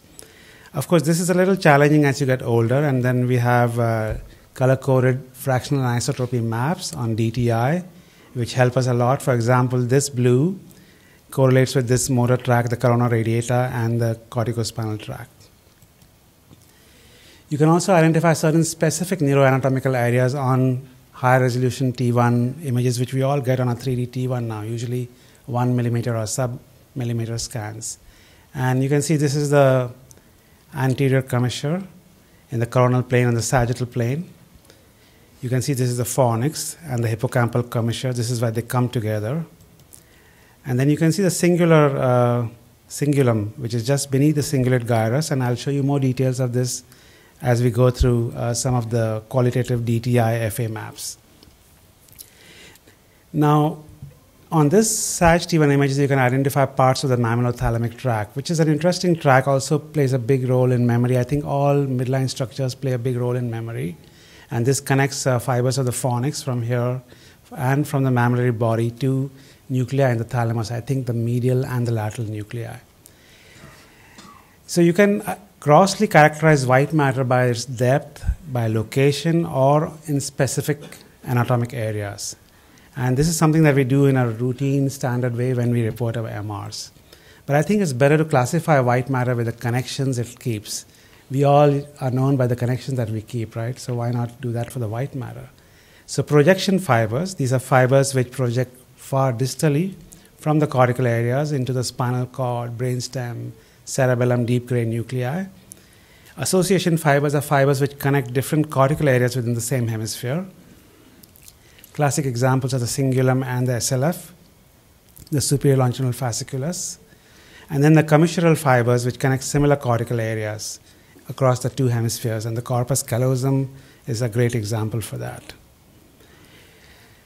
I picked up this image from this particular book, and it reminded me of my medical school days in the early 80s when we used to attend anatomy classes for 1.5 years, sit through classes where professors would often smoke. My anatomy professor, who was a brilliant chap, neuroanatomy professor, would smoke 20 cigarettes in the 1.5-hour lecture that he used to give us in a closed room, and we would smoke 10 cigarettes with him passively. But he was brilliant at this. But for him to show us his anatomy, somebody had to die, number one. Then they had to take out his brain, freeze it, and, well, put it in formalin for 3 weeks, 10% formalin, and it used to smell horrible. We often got it on your clothes. And then you had to freeze it for another 2 to 3 weeks at minus 15 degrees centigrade. And then you had to carefully dissect it out, otherwise you wouldn't see white matter anatomy. Brain is all mushy. Fortunately, today, no one has to die, and you can get the same anatomy just in vivo with a push of a button on an MR scan. So that's what we're going to see. And the beauty of how we do that today is using diffusion tensor imaging, which uses anisotropic directional information that we can use to identify major white matter tracts. So using the directional color-coded FA maps, which are very readily available at a push of a button, you can identify some of the tracks. And this color coding is conventionally based, is the blue, red, green. And it took me a long time to memorize what blue means and what red means, but it's very simple. Let me explain it to you. You know, in Canada, we often dream of a blue sky. So you look up, that's up and down. So if a fiber is running up and down the corticospinal tract, that is blue. In Canada, when you have a red light, you often have a free right turn. You don't have to wait for it to go green. So right to left is red. And then green is anterior-posterior. When you have a green light, you can go forward, right? So that's a simple way to remember it. The superior longitudinal fasciculus is anterior-posteriorly oriented. That's green. The corpus callosum is from side to side, so that is red. And the corticospinal tracts is blue because this is from up to down. So a very simple way of remembering that. With that, let's go on to certain examples of these different broad categories of fibers that we just described. So we'll come to the projection fibers. And the corticospinal tract is a great example of a projection fiber. And you can see it over here. It's in the posterior limb of the internal capsule, right over here. It goes up from the cortical areas, which were so beautifully described by Dr. Smith, down into the brainstem and the spinal cord. And as it goes into the internal capsule and into the medulla, you can see the blue structures over here. So I'm not supposed to put up SAM questions. It's a mistake. Last night I thought I read that I had to do it, so I had to change my talk and load it again today. So ignore the SAM question, okay, as to what it says, but you have to do it online to get your points. So please ignore this. So the internal capsule is a very important structure because this is a pipeline through which a lot of white matter tracts go into the brainstem and then into the spinal cord. And if you look at the corticospinal tract, which is what we were thinking of, it lies in the middle portion of the posterior limb of the internal capsule. And this internal capsule is bound by gray matter structures, which were so nicely described by Dr. Salomon. The internal capsule has a lot of fibers, and more than the corticospinal tract, there's a lot of thalamic radiation and various other things that go along with it.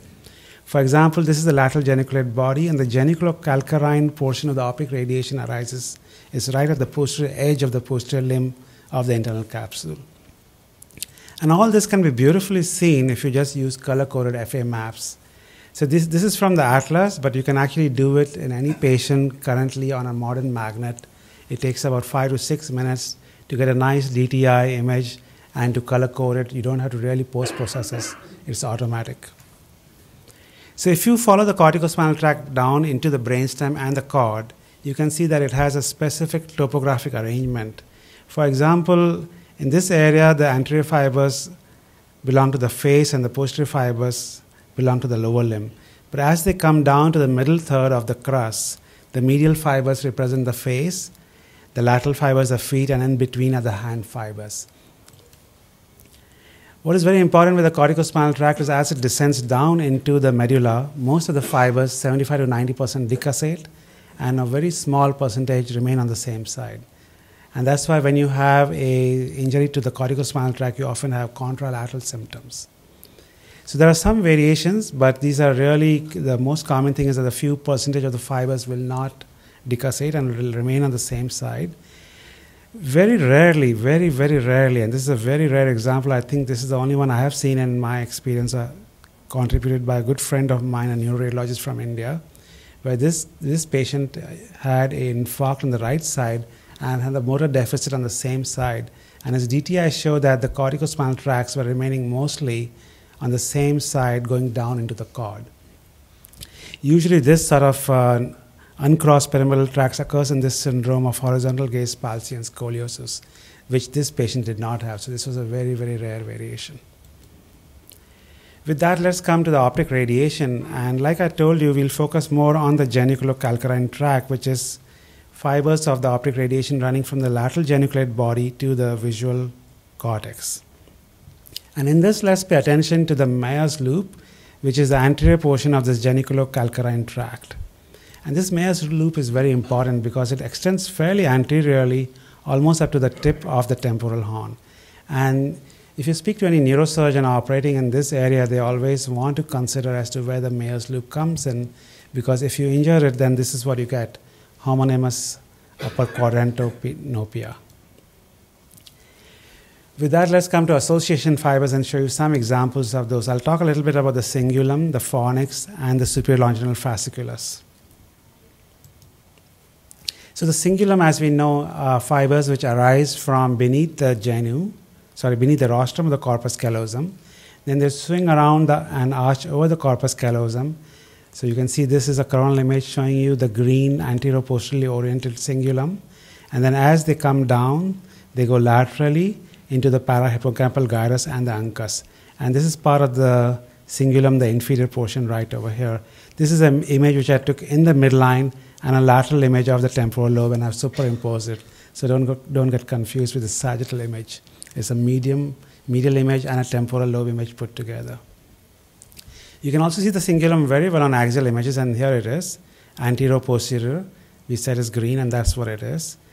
And sometimes people, instead of using full color, can take just T1 images and overlay it on gray matters, on spin echo images to see the anatomy much better.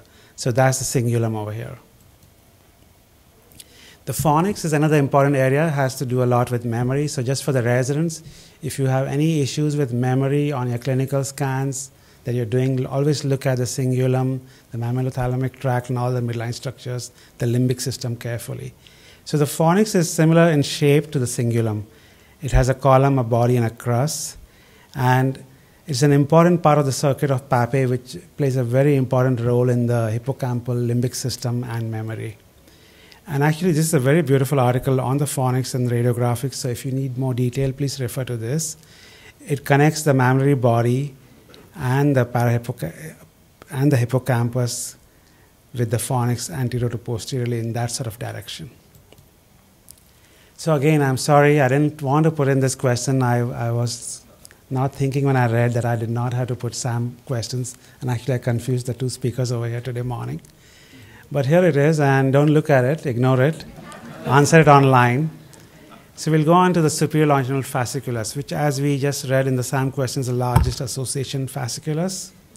It is a bidirectional fiber, so it conveys information to and fro from the frontal to the parietal, temporal, and occipital lobes.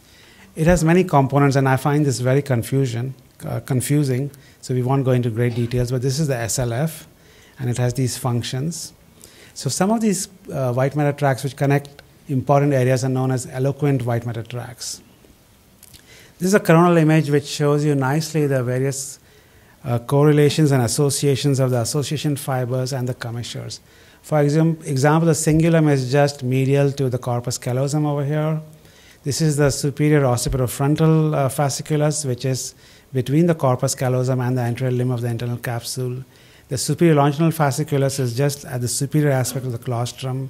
And then this is the temporal stem area, which is the inferior occipitofrontal fasciculus and the uncinate fasciculus. And we'll come to some more details of these. Just an important point, when you're looking at coronal images, you can nicely identify the superior longitudinal fasciculus. It's lateral to the corticospinal tracts, which are blue, going superior inferiorly, and often forms a nice triangle at the level of the brainstem and posteriorly to identify it very well. So the arcuate fasciculus is a very important component. Some anatomists want to describe it as a separate fasciculus. Some put it as part of the superior longitudinal fasciculus. Whatever it is called, the arcuate fasciculus, and is important in language. It connects Broca's with Wernicke's. And this is one of my fellows, Prakash Muthuswamy, who did this. He's doing a project where we see that depending on the dominant hemisphere, the fiber density is much larger for the arcuate fasciculus on that side. So these are the other trajectories of the SLF, goes like this. The inferior longitudinal fasciculus goes like this, and we won't talk a lot about it, but this is an important one, uncinate fasciculus. And very interesting because it connects the frontal lobe to the temporal lobe. And we had a patient about 3 years or 4 years back where there was a very tiny tumor sitting in the frontal lobe, and the patient had classic temporal lobe epilepsy. And in fact, we wrote a paper on that because the epilepsy was propagating through this uncinate fasciculus into the temporal lobe and that is what it was showing on all neurophysiologic studies. So it's important to understand these relations and these projections to understand how patients might present. The temporal stem is an important anatomic area, and a lot of fibers and tracts go through it. The uncinate fasciculus, the inferior fronto-occipital fasciculus, the inferior longinal fasciculus, and a part of the optic radiation, the Myers loop. And one has to always consider this area when there's disease in this area. And this is a nice line diagram showing you the relationship of the different things. So this blue thing is the uncinate fasciculus connecting the frontal to the temporal lobe. The red thing is the inferior occipital fasciculus, and this is the Myers loop, which comes almost to the tip of the temporal horn to show you the relationship of the different tracts in the temporal stem. This is just to show you a tumor extending into the temporal stem, and it is said that if you have extension of an infiltrating tumor into the temporal stem, then it can propagate into the other areas of the brain via the different tracts that go through that particular area. It's very much like the pterygopalatine fossa, which is a gateway to other areas of the compartments of the neck. So we come to commissural fibers, and these are fibers which connect similar cortical areas in the two hemispheres. And the big ones are the corpus callosum and the anterior commissure. So the corpus callosum is a very large structure, as we all know, going anterior-posteriorly. In its body region, the fibers are transversely oriented and they're red in color. And in the genu and the splenium, these fibers arch anteriorly and posteriorly. So you'll have the forceps minor anteriorly and the forceps major posteriorly.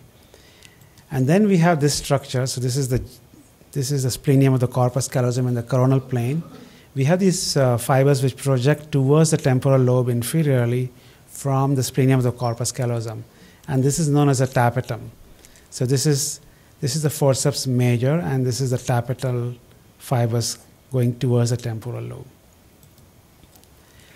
So just to show you that, normally we have commissures which go across, and sometimes we have aberrant white matter tracts, and these could be important. So this is a case of hemimegalencephaly, obvious abnormality. A young child who had frequent epilepsy and then had to have a hemispherectomy, which often is indicated for these patients. In this particular patient, I'm not showing you the post-operative images, but after a hemispherectomy, there were new seizures which came up from the left side, and they were wondering what has happened. Then they realized on a post-op image, and let me show you this, and we had not described this pre-operatively, but we sort of went back and looked at it. There was a white matter bundle crossing over to the other side, and it was an aberrant white matter tract which was propagating epilepsy from residual areas of abnormality to the normal hemisphere. They went back in and cut this, and then the patient improved. And this is now well described, actually, and if you want to read more about it, this is a very nice paper on it. There are about 14 or 15 cases, and 50% of cases of hemimegalencephaly have these aberrant white matter tracts. So it's important to know these tracts, and these are DTI images from this particular patient of ours. It shows you this aberrant white matter tract running anterior-posteriorly from the right hemisphere, abnormal right hemisphere, into the normal left hemisphere. So very important to know these sort of white matter tracts. So we come to the brainstem, which will be the last few slides that I'm going to show you. The brainstem is very interesting, and when we started getting DTI color-coded maps, you realized how complex the anatomy or how interesting the anatomy was over here. And this is an axial color-coded FA map. You can see the corticospinal tracts very well. You can see the lemnisci, which go up and down, so that's blue. Corticospinal tracts is blue. The transversely oriented fibers are the ventral pontine tracts and the dorsal pontine tracts. This is a superior cerebellar peduncle, and these are parts of the middle cerebellar peduncle fibers, which become the transverse pontine anterior fibers. And these are actually nice tractography images from a good friend of mine, Sandeep Bhuta, who works along the Golden Coast in Australia. And I don't know how he produces these images, but he seems to do some magic with this, and they really look very beautiful. And he tells me that this is just a regular DTI acquisition. I don't believe him, honestly. So we come to more detail of the brainstem tracts, but here's what I want you to focus on is this particular structure. This is the decussation of the superior cerebellar peduncle. And this is very interesting. And you can see that if you were to look at the fibers on the brainstem, with one simple push of a button, you can very nicely describe the wide anatomy of the brainstem. This will be the corticospinal tracts over here. This will be the dorsal pontine fibers, the ventral pontine fibers, and this will be the medial lemnisci posteriorly. So if you look at this superior cerebellar peduncle, this is thought to be the decussation of the superior cerebellar peduncle, known as a red dot sign. And just so that you remember it well, show you a nice red dot over here. And this is some more anatomy with fine details. This is again from Sandeep Bhuta, who gave me this nice image. These are the images that I made, not so good looking, but he seems to do some more post-processing, which makes it look better. So again, the ventral pontine fibers, the dorsal pontine fibers, the corticospinal tracts, and the lemnisci going up and down, superior inferiorly. That's why it's blue. And this is the middle cerebellar peduncle coming in. And this all becomes important in posterior fossa anomalies, congenital anomalies. And the classic example of that is the Joubert syndrome, where you can see this classic molar tooth sign. And this is the superior cerebellar peduncle, which instead of going superior-inferiorly in a slanting way is more antero-posteriorly oriented, and that's why it looks like the roots of a tooth. And this is the superior cerebellar peduncle, the fibers oriented antero-posteriorly. And if you look at the differences, and this again from my friend Sandeep Bhuta, this is normal, and you can see that many of the fibers are hypoplastic or abnormal in the brainstem when you have congenital posterior fossa abnormalities involving the cerebellum or the brainstem. And also what happens, which is well described, is you have very poor decussation of the superior cerebellar peduncle because of the way it's oriented, and you have the hypoplastic or an absent red dot. And that's why I wanted to show you the red dot on those normal brainstem images. So just to end and summarize, depiction of major white matter tracts is easy and available at a push of a button. And any radiologist who reports brain MR should make an effort to apply this knowledge to routine reporting. It's fairly easy, simple, and straightforward. And with that, I want to thank you for your attention, and I hope you're enjoying Toronto.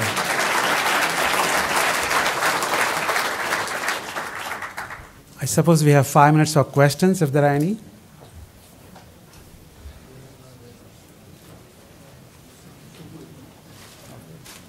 Thank you.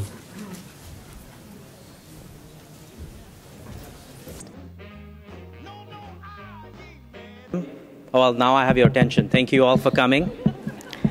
I know, it's the last session of the day. It's very difficult to keep your attention on. I would like to welcome you all to the neuroradiology case-based review session. We have an excellent set of speakers for this afternoon. Can I have my first slide, please?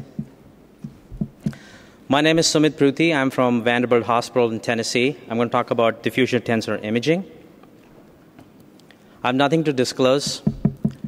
I want to thank Seth Smith, a good friend of mine, who gave me some CLE physics slides and illustration slides for this talk. In the next 15 minutes, my educational objective will be to give a very broad and brief overview of the technical aspects of DTI.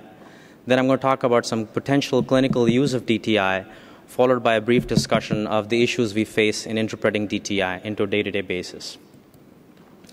So the process of diffusion is based on the thermal Brownian motion, which is random motion of water molecules due to its thermal energy. Now this process can be compared to the evolution in the shape of a stain after an ink is dropped on a piece of paper. Very soon it turns to a circle which grows over time. Faster the diffusion, larger is the circle from which we can assess diffusion. To fully understand DTI, it's helpful to be familiar with basic principles of water diffusion in the brain and conceptual basis of DWI sequence. A DWI sequence starts with a spin echo sequence, which is also called the B0 sequence, where you have a 90-degree pulse. Then you have protons which dephase. Then you have a 180-degree refocusing pulse, which refocuses the proton, leading to increased signal. In DWI sequence, we add 2 additional gradients, also called as diffusion sensitizing gradients or motion probing gradients. The first gradient is applied before the 180-degree pulse, which introduces a phase shift in the molecule. Now, the effect of this completely cancels out by the second gradient, which is of equal strength and is applied after the 180-degree pulse, only and only if the molecules in that voxel or slice are not moving, which means that there is restricted diffusion.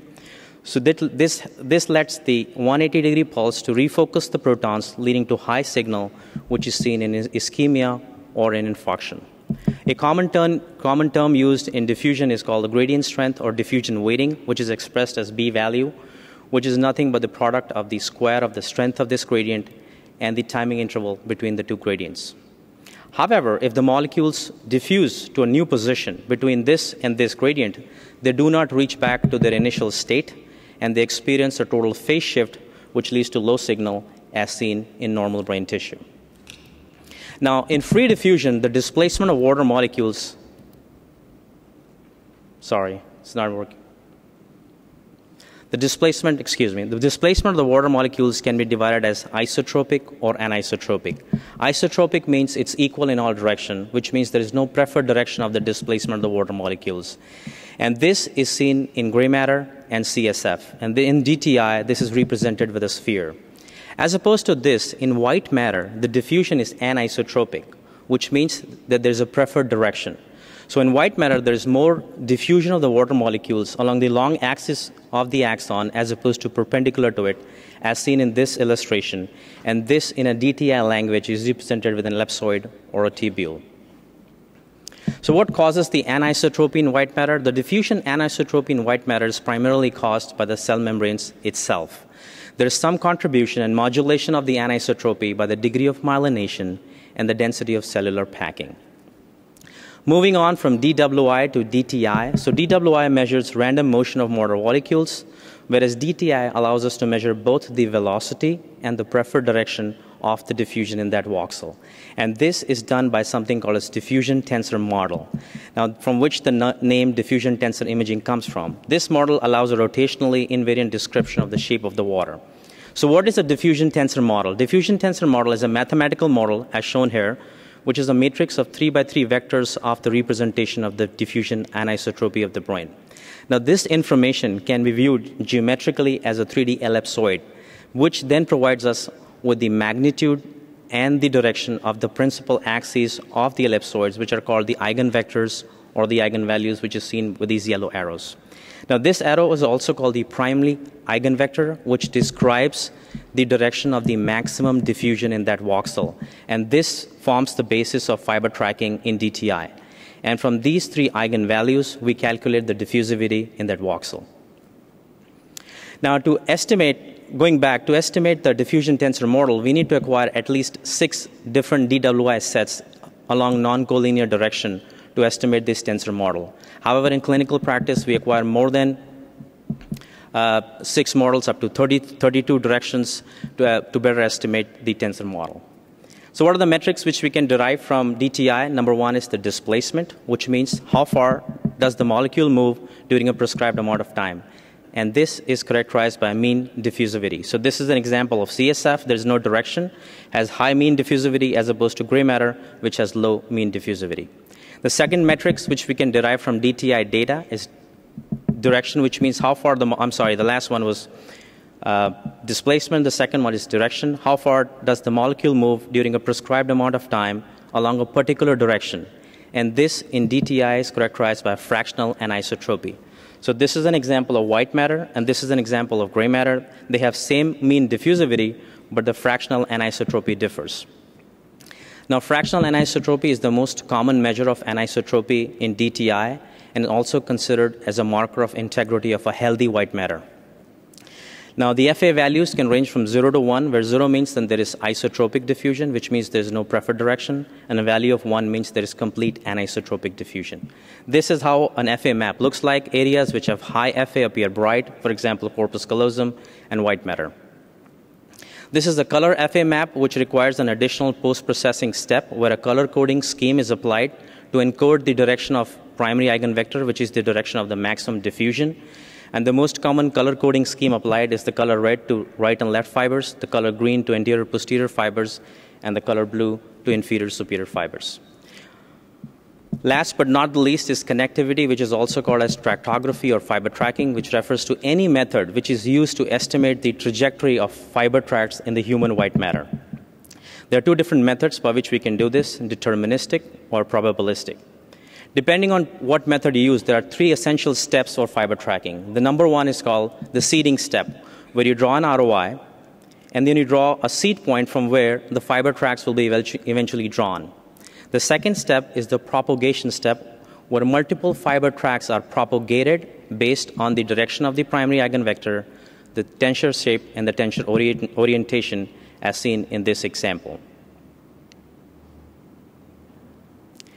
The last step in fiber tracking is the termination step, where we terminate the fiber tracts and we use set criteria. For example, if the FA value becomes too low, for example, less than 0.3, the fiber tracts are terminated, or if there's sharp angulation or change in the angle of the fiber tracts, for example, more than 40 degrees, and we can set these criteria, the fiber tracts will be terminated, leading to the estimate trajectory of the fiber tracts. Moving on to clinical applications of DTI. DTI right now is a potential tool to assess the anatomy, the architecture, and integrity of white matter. These are some of the potential clinical applications. I'm just going to concentrate on the first three. Let's start with anatomy. There was a great lecture this morning with Dr. Schroff in the Human Anatomy Primer. We talked about the DTI anatomy of the brain. A number of authors have applied DTI data to reconstruct various 2D and 3D atlases of white matter tract, which can be used as an excellent educational tool to train physicians and radiologists alike. Now, DTI-based segmentation of brain is an excellent phenomenon. This is based on the principle that neurons that wire together fire together. And we have connected different parts of the brain based on their DTI features. And this has led to some new interesting insights to human CNS anatomy. For example, IQ has been positively correlated with increasing anisotropy in the motor association areas. Similarly, age-related FA in certain parts of brain has been strongly correlated with working memory in growing children, and there are multiple examples of these. Tract-based spatial statistics is an FSL approach where you can do group comparisons of DTI data. You can take an FA value or an MD value from a particular individual and normalize that value to an external space. You can compare DTI data from one group normal to a disease group. Moving on, where DTI is playing a significant role is pre-surgical evaluation, and this applies both to tumor surgery and epilepsy surgery. When we talk about diffusion imaging in itself, whether it's DWI or DTI, it's playing an important role in every aspect of tumor imaging, whether it's diagnosis, grading, extent, surgical mapping, or post-surgical outcomes. Now, preoperative localization of fiber tracts in the white matter has been demonstrated to improve the pre-surgical planning, counseling, and outcome of patients. Now, based on this, there was an article that came in AJNR 2007 by Jennison et al., where they divided the white matter tracts into 4 different categories based on their DTI features. Now, most of this oversimplification process is still under validation. However, this can be very useful. For example, no special care needs to be taken during surgery if the fibers are already destroyed, as seen in this illustration. What is more commonly being used is called multimodal imaging or multimodality imaging, where we club the DTI data with other functional parameters like MR perfusion, MR spectroscopy, or functional MRI. This leads to a better informed consent by the surgeon. Now, this is an example. This patient had GBM, got resected, came back for a follow-up study. There's an enhancing nodule at the resection site. Another follow-up, there's increased T2 signal. The nodule is increasing. Is this tumor recurrence? So we did our multimodality imaging. We started with our CBV or MR perfusion, which shows that there's no increased blood flow to the area of abnormality. This is functional MRI with finger tapping, which shows that the motor cortex is situated right where the enhancing lesion is. Then we had an FA map from which we constructed the corticospinal tracts, which shows that the tracts run through the lesion or at least very close to the lesion. So based on low CBV, close approximation to the motor cortex, and close association to the corticospinal tracts, and given that the MGMT methylation status of this glioma was positive, a decision was made not to operate, and then this in fact turned out to be pseudoprogression. Moving on to congenital anomalies, DTI is and will continue to improve our understanding of the complex white matter abnormalities seen in various congenital disorders. In the interest of time, I'm going to show you 2 distinct entities where DTI has been very helpful to qualitatively assess the white matter tract abnormality in brainstem. Number 1 being Joubert syndrome or Joubert syndrome-related disorder. On imaging, this is a blown-up image, axial tooth image. It presents with the molar tooth sign. We all know molar tooth sign means Joubert syndrome. But the abnormality that leads to molar tooth sign can be easily seen on DTI. So this is a normal magnified color FA map at the level of the midbrain. These are the superior cerebral peduncles. As they ascend up, they decussate at the level of midbrain. This is called the red dot sign. What happens in Joubert, this decussation is absent, which leads to this deep interpeduncular cistern and thickening of the superior cerebellar peduncles leading to the molar tooth sign. Another example is the pontine tegmental cap dysplasia, which on imaging presents with a very small ventral pons, and there's a dorsal protuberance, which is called the tegmental cap. So if you look at the color FA map at the level of the pons, this is a normal individual. These are middle cerebellar peduncles, and these red fibers are the anterior, and these are the transverse pontine fibers that run through the substance of the pons.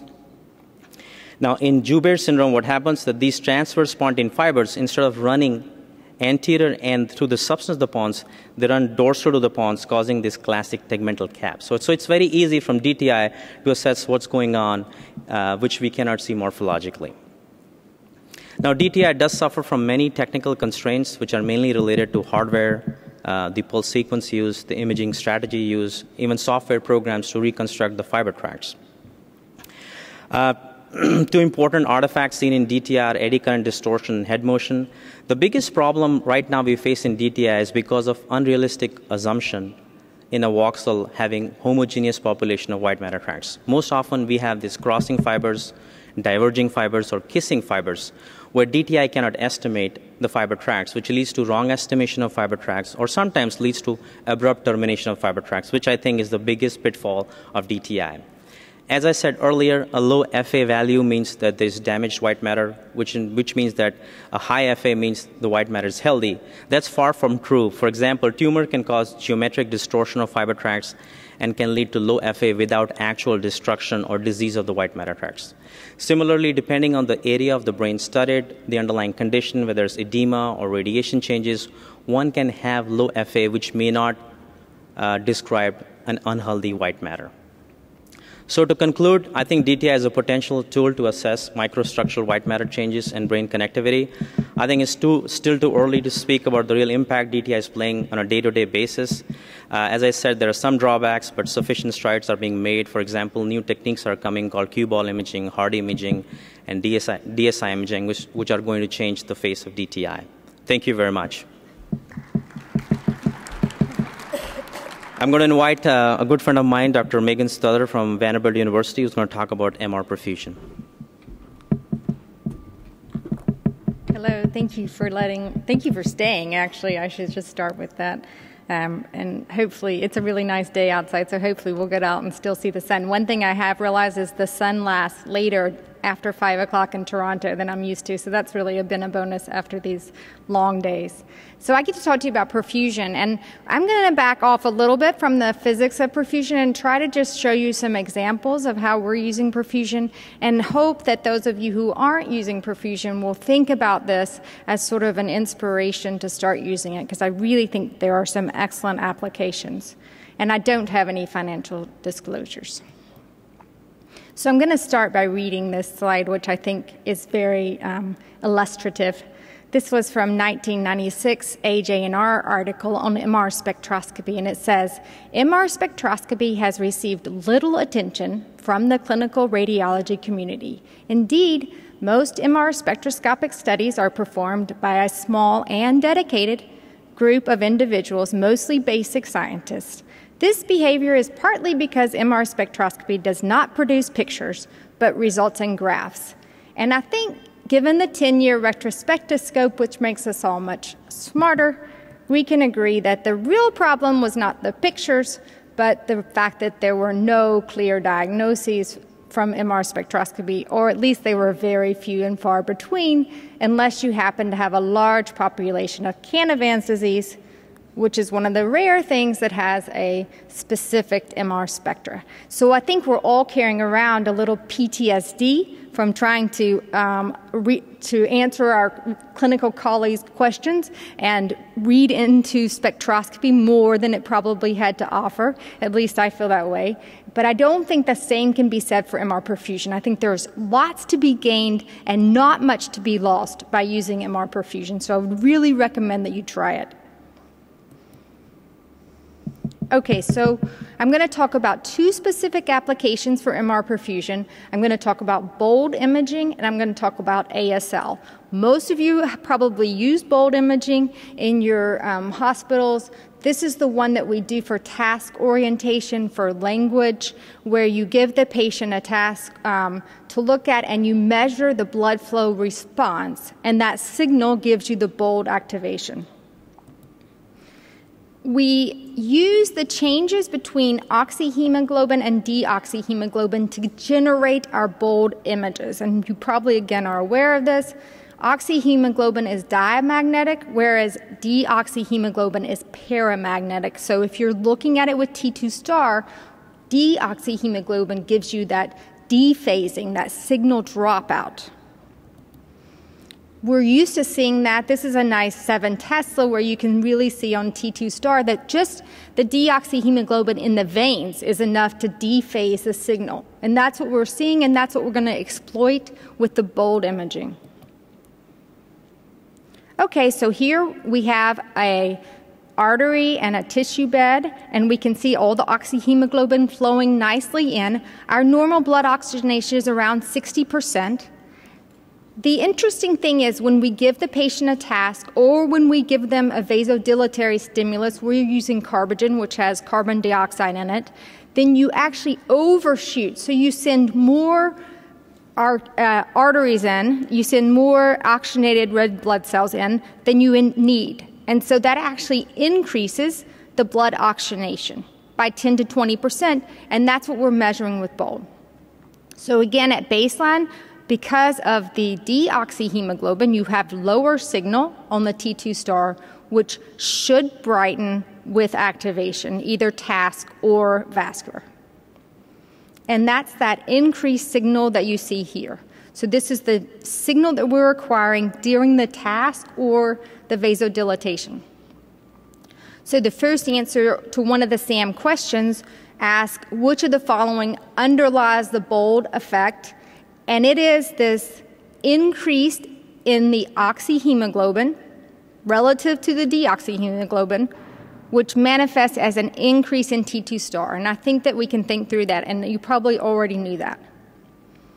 Okay, so let's look at it in the setting of a patient. This is a patient who has Moyamoya disease, and this is so typical for Moyamoya disease patients. They have terrible arteriopathy of the internal carotid arteries, where they get stenosis to the point of occlusion, and so often they have very little by way of strokes because they really collateralize well. So here she'd had a stroke. This is it. On her structural imaging, this is all you could see. She had a left caudate infarct stroke.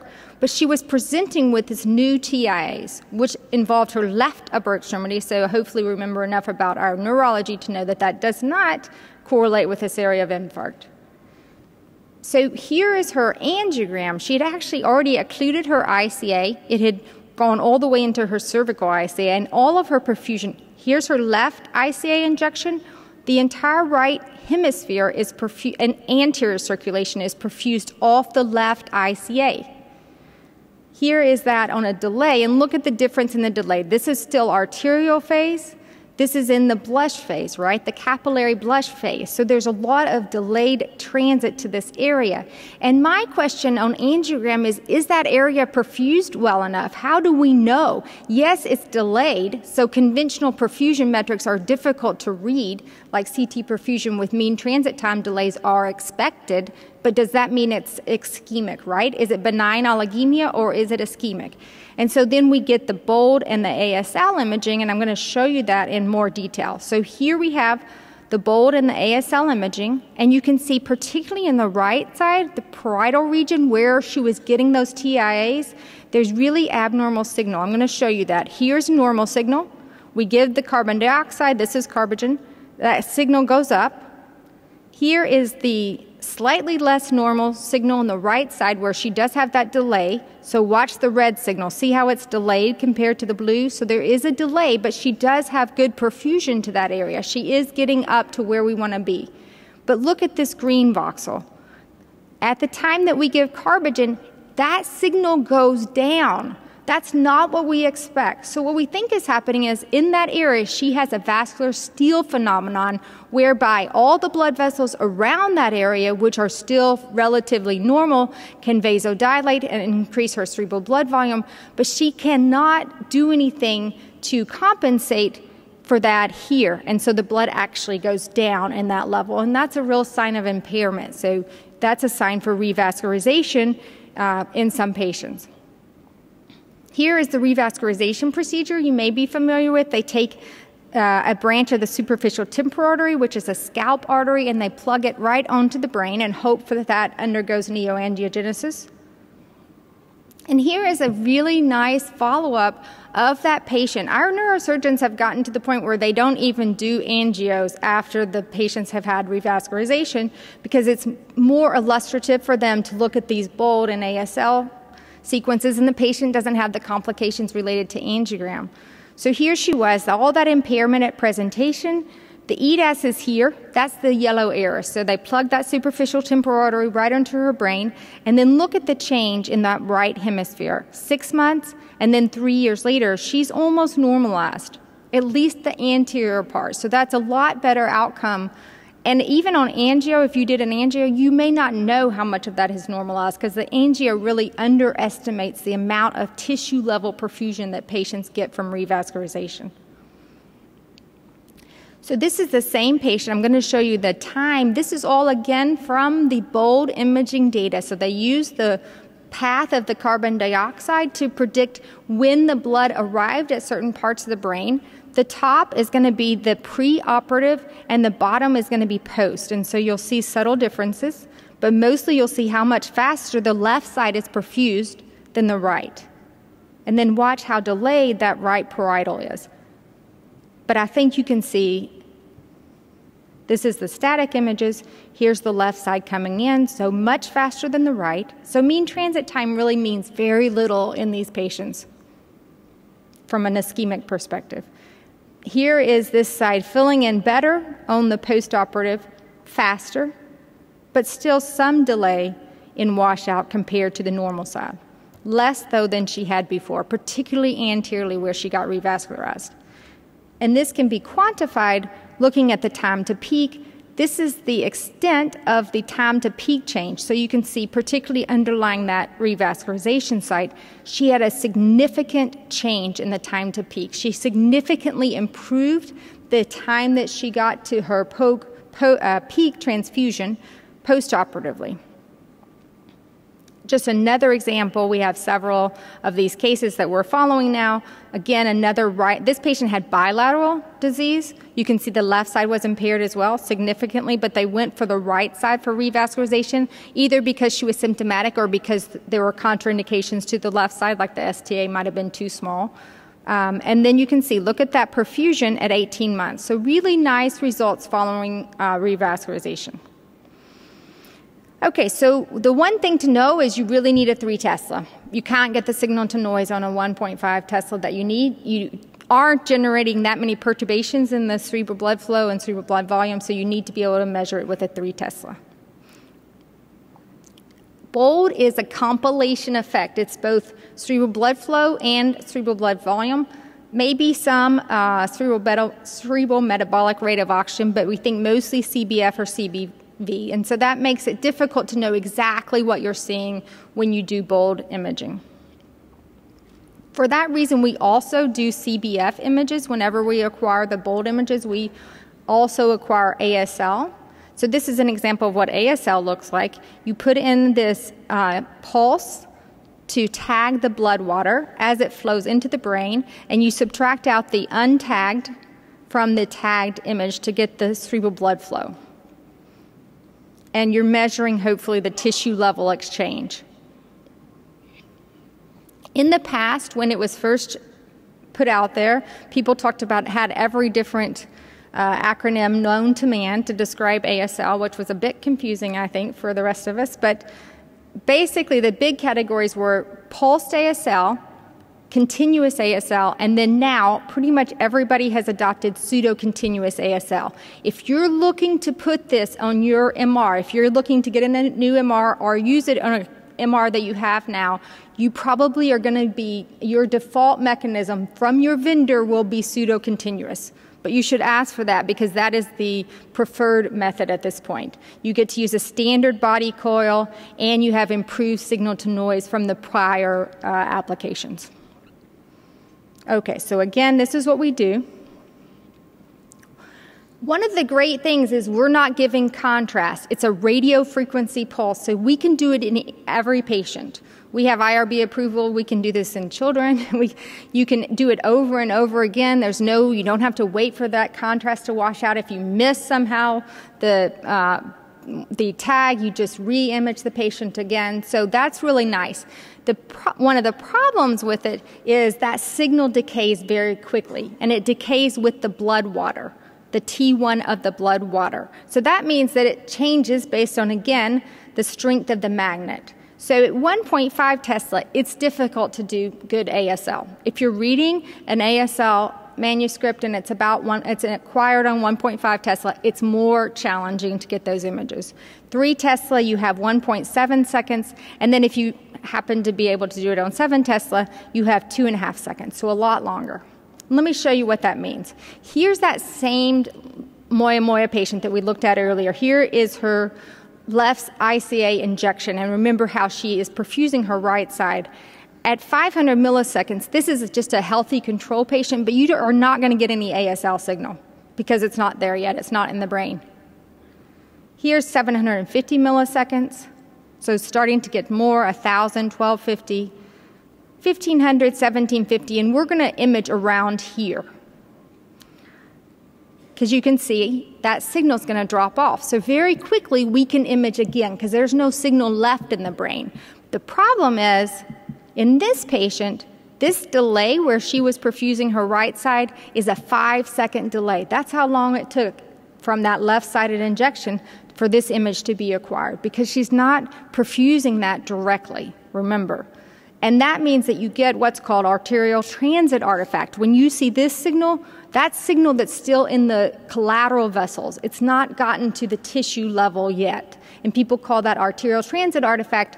It does probably convey information about collateral, so it's not information you want to ignore. But it also means that in these patients, you're going to underestimate their cerebral blood flow because it hasn't gotten. The tag that you gave has decayed before it gets to where it wants to go.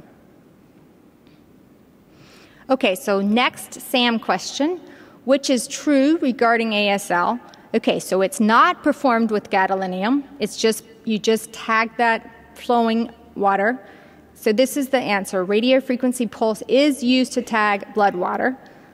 Higher Tesla scanners cause faster tracer delay is false. That causes slower tracer delay, and it measures cerebral blood flow, not cerebral blood volume. Okay, so one of the things that we can do is look at vessel-encoded ASL where you actually tag the incoming left ICA and the right, and you can see if you do that, in this patient, for example, after that EDAS, the right side, which was revascularized, starts to take over into the left ACA territory. So you really get a sense of, is there enough collateral supply from the other side to help perfuse that side where there's stenosis?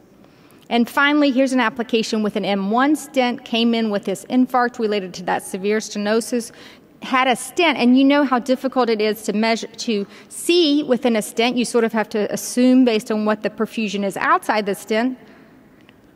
So here was that in-stent restenosis that we can get only on angiography images. So we took this person to perfusion, and you can see decreased cerebrovascular reactivity on this left side in the whole MCA territory because of that stent.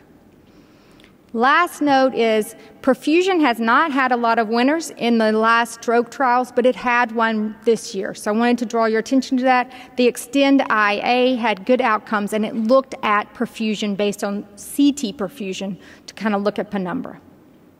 So there's lots of perfusion applications, and I hope that you'll be inspired to use one in your work. So now I'm going to switch cases and go to my brain cases, hopefully. Oh, perfect. Okay, thank you. All right, switching gears completely from perfusion. So plug back in, if you turn that out, and look at these cases. Here's a 44-year-old female. She presents with fever and altered mental status, and she has this restricted diffusion with layering in the lateral ventricles. It's secondary hydrocephalus, right? The secondary finding in neuro is always hydrocephalus. And then it's heterogeneous. So basically the differential really is this blood or is this pus? That's really where we should focus our minds. But I find, as was the case here, that often we jump off that ledge into the tumor, because I think we really love tumors as radiologists, and obviously patients and referring clinicians are all very worried about them. Here's a patient who came in. The reason for the study was interventricular tumor. Really the same findings, restricted diffusion, some hydrocephalus, layering in the, and there was not hemorrhage, right? So this is not an interventricular tumor. I'm going to show you some interventricular tumors, but just remember that we don't want to start here. These are zebras. These are very rare, and they very rarely present with hemorrhage. Usually they're more localized masses, as you can see in this case. Here is a choroid plexus papilloma. This is lymphoma. Yes, it can be restricted on diffusion. Yes, it can either extend into the ventricle or be interventricular, but it is going to be rare that that presents with hemorrhage or layering. This one was a choroid plexus papilloma that does have some layering effect in the occipital horn. And then here's what we see over and over is the interventricular hemorrhage. I want to point something out. Whereas our case had this restricted diffusion throughout all of the contents of the ventriculars, this restricted diffusion is more focal. This is really susceptibility, and in the cases that I saw of interventricular hemorrhage, it was true that the susceptibility is not the entire case of restricted diffusion that we have in our case. Of course, you can always recommend CT to prove to yourself, here's the subarachnoid hemorrhage, and you can see that high signal, high attenuation to know that this is just interventricular hemorrhage. Lots of subarachnoid hemorrhage in this patient as well. Another case, filling those ventricles, but notice, not all restricted, just the periphery where there's more of a susceptibility effect than there is restricted diffusion. Okay, so we have tumors, which we're really going to save. We're going to reserve those tumor diagnoses for, the later callback when they're not sure what's going on, but we're not going to start there. We're going to start with interventricular hemorrhage and ventriculitis.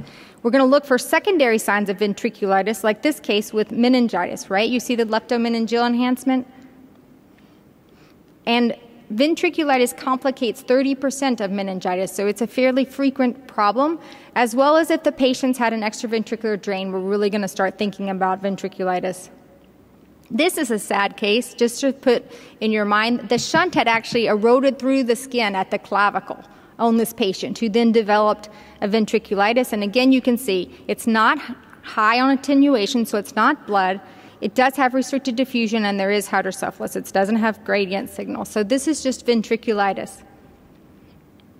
Next case is a 65-year-old, sudden onset of left hemiparesis and neglect. So what do you see here? Hopefully you can see from even your back seat that there's bright signal in those left MCA branches. Do you see it, sort of serpiginous signal throughout the left MCA territory? And I want to contrast that with this, which most of us would nail, where the subarachnoid space is filled with bright signal. But I will say that when this is collapsed, when there's less volume loss in the brain, then that can be confusing, which one is which. So, but this is subarachnoid hemorrhage, which you can again confirm on CT. And then here is another case where you have bright signal. This time it's pus. The leptomeninges are filled with pus, and that's meningitis. And then here we have bright signal. This is 3 different cases. I know it's sort of subtle. I feel like I see these really profound cases, and then when I went to find cases, I thought they were all sort of subtle. But this is sedation. And this is a case of propofol sedation. I wanted to bring your attention to this article which came out. And we've always sort of attributed these to hyperoxia, which I think does contribute, but also there are blood volume changes. So propofol actually decreases the cerebral blood flow, and therefore there may be increased cerebral blood volume to compensate for that. And you can see here the cerebral blood volume and the sulcal signal intensity correlated, and that correlated more strongly than hypoxia. So think that we may be inducing perfusion changes in these sedated patients that explain some of these findings.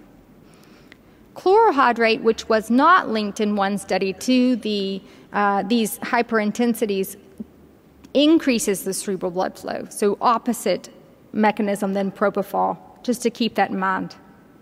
And this is just an example, a visual example of hyperoxia, which acts as a vasoconstrictor. So here is a patient with room air. We're giving them carbon dioxide and room air. Here is this carbon dioxide and hyperoxia. So you can see really decrease in blood flow between the two. So we know that there's a vasoconstrictive effect of oxygen, which could be contributing. And that again is shown here. This is the room air, and this is the hyperoxia with the gray matter, really different cerebral blood flow. Okay, this is that patient that we saw earlier with a subarachnoid hemorrhage. It actually has moyamoya disease, and you can see that IV sign. So there really is that IV sign on the left side. Here's another patient with the IV sign on the right side. And that has been correlated with changes in blood volume, so the decrease in blood volume with that IV sign and increased blood volume. So again, some hemodynamic information that's conveyed by that IV sign, or at least suggested by the IV sign. This is a good case. This patient presented with this watershed territory infarct. And interestingly, look at that left MCA. Back far, there's that high signal within the left MCA branches. You see that here? The ICA occlusion was chronic.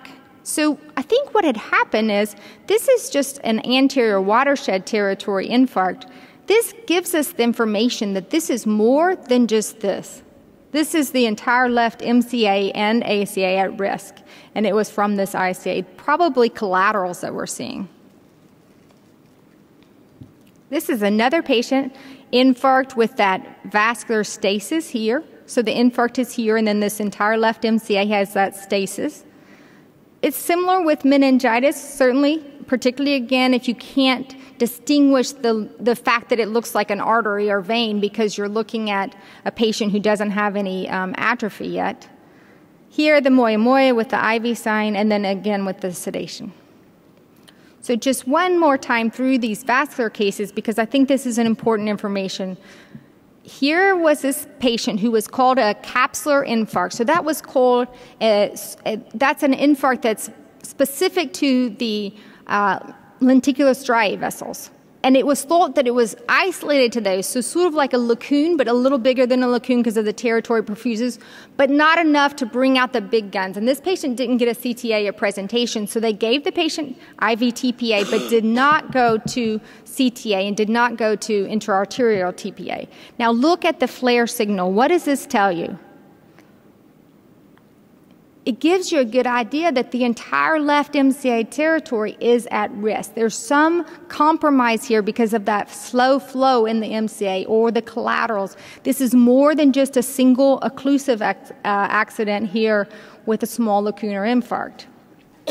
The other thing to note is I've seen this called subarachnoid hemorrhage. Then patients won't get TPA. So that's really bad. So we really need to be careful not to call this subarachnoid hemorrhage. And in this case, here was the thrombus. It had taken out the lateral lenticular striates, but it would also put at risk the entire left MCA territory. And this patient would have been, if we had understood everything that was going on within the treatment window, a candidate for IA treatment. Okay, switching gears completely, 78-year-old with memory loss. So here we have FLAIR imaging. And you can see some kind of generalized atrophy, some enlarged temporal horns. And just to go over the anatomy, here is the temporal horn, here's the choroidal fissure, and then here are the hippocampi. And then here is the segmentation algorithm that I find really helpful in these patients, and it showed that the hippocampal volume is here, so less than 5% compared to age-related controls. And then the inferior lateral ventricle, which is what we think of as the temporal horns, was really large in this patient. That's this. And the other interesting part of the story was that atrophy had progressed rapidly. Here he was 8 years before, and he had really progressed in a rapid state. So certainly within the differential is Alzheimer's disease. That gives you the focal medial temporal atrophy and the rate of change over time as an accelerated atrophic state is another helpful imaging finding. This is a patient who had Alzheimer's disease. They didn't meet the cognitive test threshold for Alzheimer's disease, and I thought this comment was sort of nice, so I thought we should all keep this in mind if we ever get demented. He was a nuclear engineer, and he was now 77, and he didn't fail the cognitive testing because they said it's likely that his considerable cognitive reserve has helped to preserve some of his functioning. So I think that's what we should all hope for if this happens. But he does have hippocampal atrophy, and then again, those large temporal horns.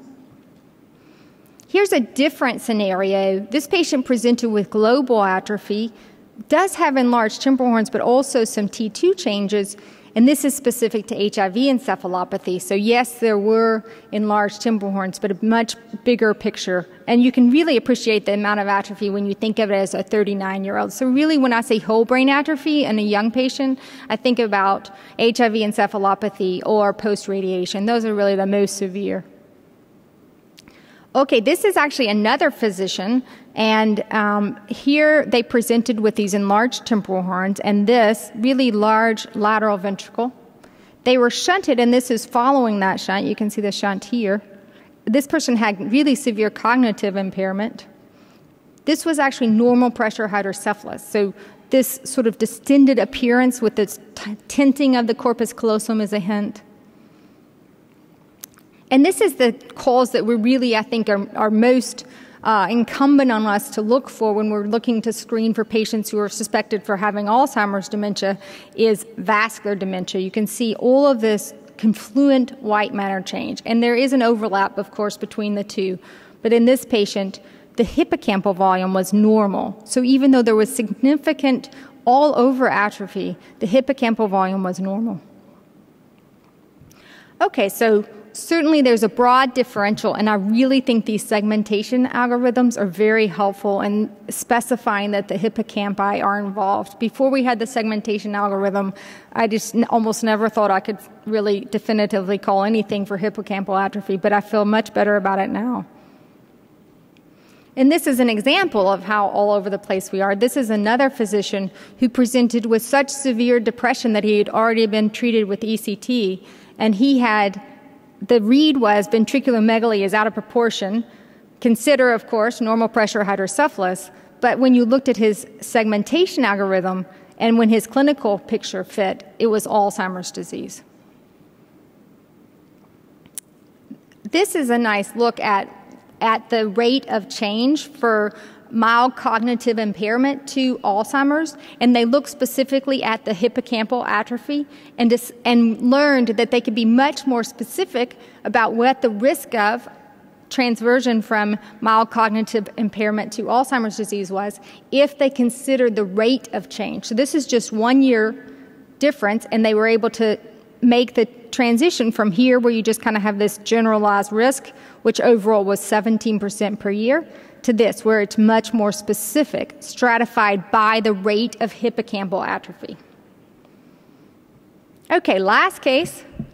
This is a 57-year-old with hypertension, and here is a coronal vessel wall image through the patient's basilar artery, which you can see by angio has this severe stenosis in it.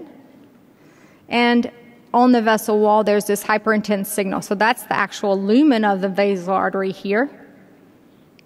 And contrast that with the ICAs, where there's normal flowing blood here. So the way that the vessel wall imaging works is you use a long turbospin echo readout, which nulls the flowing blood because it doesn't efficiently focus the refocusing, the moving blood. However, if there's a stenosis, then that means that you can get bright signal. So bright signal within the vessel on the vessel wall imaging has some flow information, we think. In this patient and in several patients that we've seen, we've found that to be true. we can improve our blood nulling, but that increases the scan time. So the scan time for this patient at 3 Tesla was 7 minutes, which is quite a while to ask for our clinical patients. We can also improve the signal-to-noise resolution with ultra-high Tesla imaging. So this is a 7 Tesla scan, beautiful. So here we have the comparison angiogram, not really any plaques, but there's a plaque in the left A1, there's a plaque in the basilar. They weren't flow limiting, so you can't really get a sense of those on angiogram, but certainly you can in the vessel wall imaging. The challenge is to do that at 3T and without contrast. So this is a 3T image without contrast in a healthy patient. So without atrophy, you're sort of up a wall because you don't have much of a vessel wall contrast with the surrounding brain.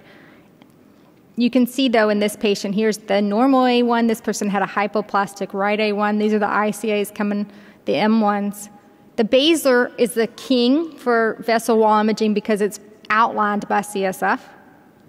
Here's a Moyamoya patient. You can see the right ICA is occluded. You can see, look at this wall thickening.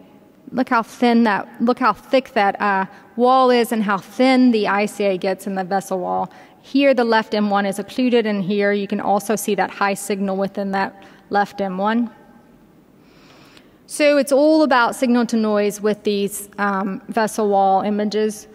You want to get the CSF to be nulled, so you use an inversion recovery similar to the FLAIR sequence, but you can see that the vessel wall is very similar to the CSF and signal, and so the more you null the CSF, the blacker you get those images, the less you're going to be able to see the vessel wall. So it's a trade-off in that, and then you're trying to get the blood to be dark. You can improve your spatial resolution, but overall you're going to lose on signal to noise, and you're going to have longer scan times. Thank you very much for your attention. And now I get to introduce Frank Minja, who is here from Yale and is going to do spine cases. Thank you. Switch the time? Yeah, that time will be on. Okay, sounds good. Right, thank you. So we're going to switch some gears from all that advanced neuroradiology. We're going to talk about some 4 spine cases. Hopefully they're going to be fun and informative. Right. No relevant financial disclosures. So here's our first case. It's a 5-month-old male with a cystic spinal lesion on ultrasound. This is what the ultrasound looked like. And just to start us with a question, what would be the correct diagnosis? A, epidermoid cyst, B, filar cyst, C, persistent terminal ventricle, and D, a myxopapillary ependymoma. So just to go over the MR images in a little bit more detail, so we again see this large cystic lesion, which is just below the conus medullaris. On enhanced images, there is no enhancement either of the wall of the cyst, and there's no solid nodule with it. And we also have diffusion-weighted images, which show no restricted diffusion within that cystic structure. All right, so the correct diagnosis is a filar cyst, but let's first look at the distractors. So the first differential is an epidermoid cyst. So here's an example of an epidermoid cyst, which again shows a cystic lesion at the tip of the conus medullaris. It is pretty much isointense to CSF on both T1 and T2 weighted images. On the axial images, we can see the conus medullaris is displaced to the left, and here's the cystic structure. And then when we do diffusion-weighted images, which confirm restricted diffusion with cystic structure, that goes with the epidermoid cyst. Again, isointense signal in T1 and T2 weighted images. It contains discriminated epithelial cells, which results in the proteinaceous material, resulting in the positive restricted diffusion and DWI images. The other differential is a persistent terminal ventricle. So here's a cystic structure. That cystic structure is actually within the conus medullaris and actually appears to be contiguous with the central canal of the distal spinal cord. On the axial images, clearly the cystic structure is within the conus medullaris. So this is also known in many names. Other names are ventriculus terminalis, or sometimes it's called the fifth ventricle. It's a small ependymal line cavity which is located within the conus medullaris, and it basically represents incomplete regression of the embryonic terminal ventricle. So it's part of like normal embryology, but for some reason it does not completely regress. So for myxopapillary ependymoma, obviously this is a tumor. On enhanced images, has a solid enhancement. On the T2-weighted images, we have some areas of dark T2 which correspond to hemorrhage during the myxopapillary ependymoma. This is the most common tumor of the conus medullaris and the filum terminale, and can often have hemorrhagic components with it.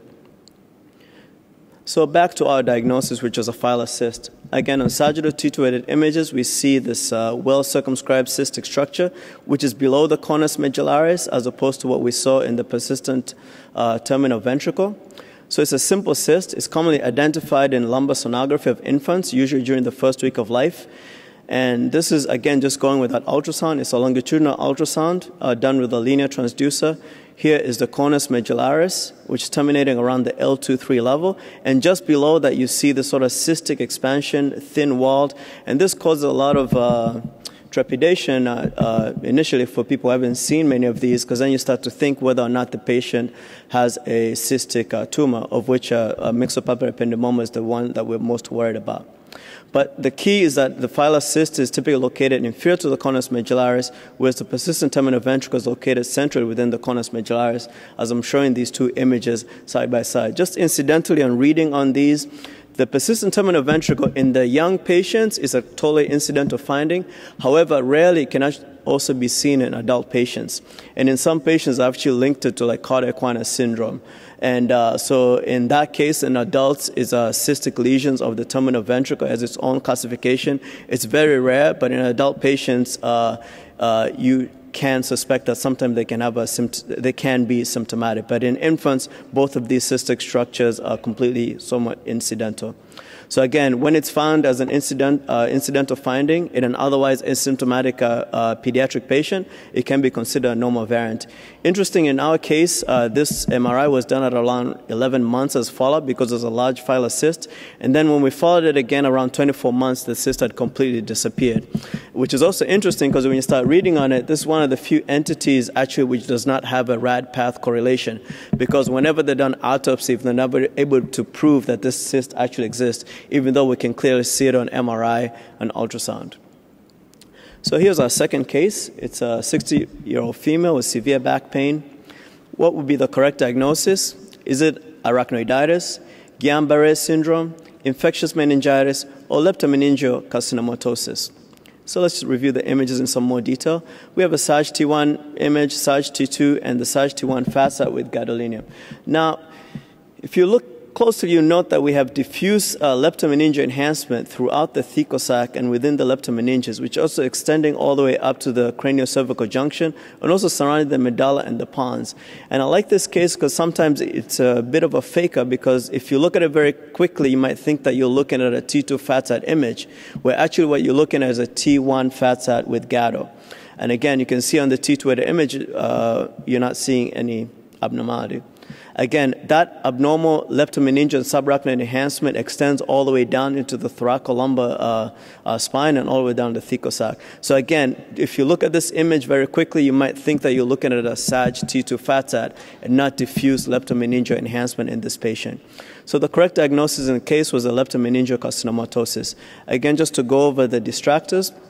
So the first distractor is arachnoiditis. Here's a post-op patient with a status post-laminectomy at the L4 and L5 level, and we have thickening of the Carter-Equina nerve roots. When we look at the axial T2 at the L2 level, the Carter-Equina nerve roots look pretty good. When you look down at the L4 level, you can start to see that there's clear clumping of the Carter-Equina nerve roots. When you look at the L2 level compared to the L4 level, again, once the Carter-Equina nerve roots exit from the Carter-Equina, from the conus medullaris, this should not basically clump back again. So that's a clear sign of arachnoiditis. Again, it can present either as clumped nerve roots or an empty thecosac if the nerve roots are completely plastered at the outside of the thecosac, and often seen in postoperative patients.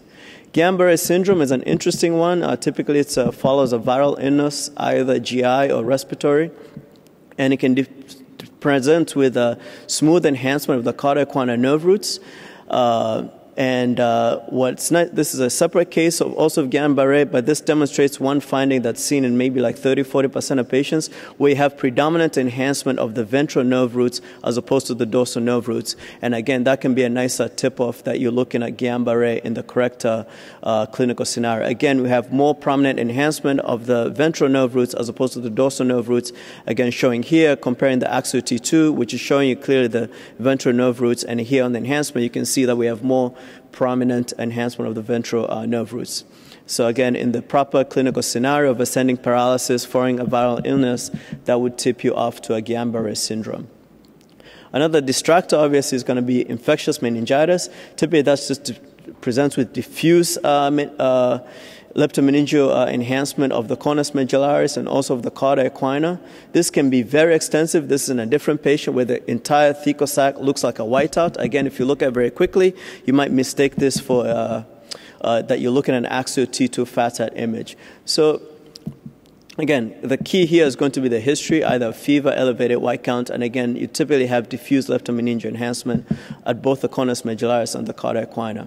Back to our case of leptomeningeal carcinomatosis. Now, there is nothing about this that would point you that this is carcinomatosis as opposed to infectious meningitis, except that the patient would have the appropriate history of either primary malignancy and may not necessarily present with fever and white count. So again, why would MRI be important? Because of the low sensitivity of CSF cytology. If you do lumbar puncture, the first go around, your sensitivity of picking it up is going to be around like 60 to 70%. And if you do a second lumbar puncture, that sensitivity rises up to 80 to 90%. The most common primary sites are breast, lung, and melanoma. Our case was one of melanoma. And again, I like this case because basically it was a fake out between T2 FATSAT. It's just showing tips for recognizing a post-contrast FATSAT image. I like the basivertebral plexus, but you can see here that sometimes even the basivertebral plexus can be somewhat bright on a T2 FATSAT image. So for our case, actually what was helpful is actually looking again at the nasomucosa, in this case the uvula, to point out that you're looking at a post-contrast image. Case number 7 is a 36-year-old male with a mid-thoracic back pain and fever. This allows us to talk a little bit about some physics technique. So in this case, we have an artifact that's present in the image. Is it aliasing? Is it blooming? Is it chemical shift? Or is it phase-encoded motion artifact? Again, looking at these images, we can see these ghost images, which correspond similar in diameter to the thoracic aorta, and they're going in the anterior-posterior dimension. And this is an axial T2 image, which we do not have that artifact. Again, the same artifact is seen on both pre-contrast and post-contrast images. And in this case, we're fortunate that the artifact does not obscure the thoracic spinal cord, which is often the case, and it can be very problematic on spinal imaging. So what's the MRI artifact present on an image? It's phase-encoded motion. Let's just go over our differentials. So the first one is aliasing. The other term for this is known as a wraparound artifact, where you have signal from outside the prescribed field of view, which maps into the image that we're looking at. Here's one very bad example, obviously. We can see that the corpus callosum is mapping onto the patient's shoulder. Clearly, we have the top of the head mapping down to below the cervical spine. So in this case, basically what we had is like signal from outside the field of view is mapping into the image. So what are the choices for removing this artifact? We can either expand the field of view, we can put a saturation band and block the signal from outside the field of view, or we can apply what is called a no-phase wrap, which essentially does the same. It expands the field of view and then actually blocks out that data that is acquired and only displays the field of view that we want to see. The other artifact is blooming, known also as susceptibility artifact. It results from paramagnetic material, which distorts the local magnetic field, resulting in signal loss. This is an example of a cavernous venous malformation with a typical popcorn appearance, bright central T2 with a hemosiderean rim. When you do gradient echo imaging, you appear to see a much larger lesion than the underlying lesion. This is sort of called the blooming effect. We can see the susceptibility effect on many sequences. You can actually see it on the B0 image of a diffusion-weighted image. So it's a poor man's gradient echo. You can see on the gradient echo image that we saw. And you can also see it on susceptibility-weighted images, which are actually taking advantage of this particular artifact. And it's highly, highly sensitive for any paramagnetic material, including this little dot over here in the right occipital lobe. And it can also even pick up the deoxyhemoglobin within the veins. So the blooming just refers that the area of signal loss is a field effect and ends up being much larger than the actual lesion. The other distractor was chemical shift. This will take me a few seconds to explain. So basically, protons in water and fat have different resonant frequencies. And because of this particular property, it results in spatial misregistration at the boundary between macroscopic fat and water. And this happens in the frequency encode direction. So here's an example of a corpus callosal lipoma. And you can see at the boundary between the lipoma and the corpus callosum, you have this dark band, which is basically that artifact. This is also in T2, where you see that band is sort of accentuating. So basically what's happening is you're having spatial misregistration because of the different resonant frequencies of this macroscopic fat versus the soft tissue signal from the corpus callosum. This can actually be taken advantage of in what is called chemical shift imaging. It's taking advantage of the same property that fat and water have different resonant frequencies. So at a certain TE value, you can actually see that the signal is going to be in phase, and therefore you do not have that black line. And in out of phase, at a certain TE value, that line actually gets even more accentuated. So that's taking advantage of that particular property. So basically, it's one of the few artifacts that occurs in the frequency encode direction, and in and out of phase imaging can be used to accentuate those different resonant frequencies. But now we don't really use much of the in and out of phase, but more like just fat saturation. You can see here in fat saturated images, the corpus callosal lipoma drops signal nicely.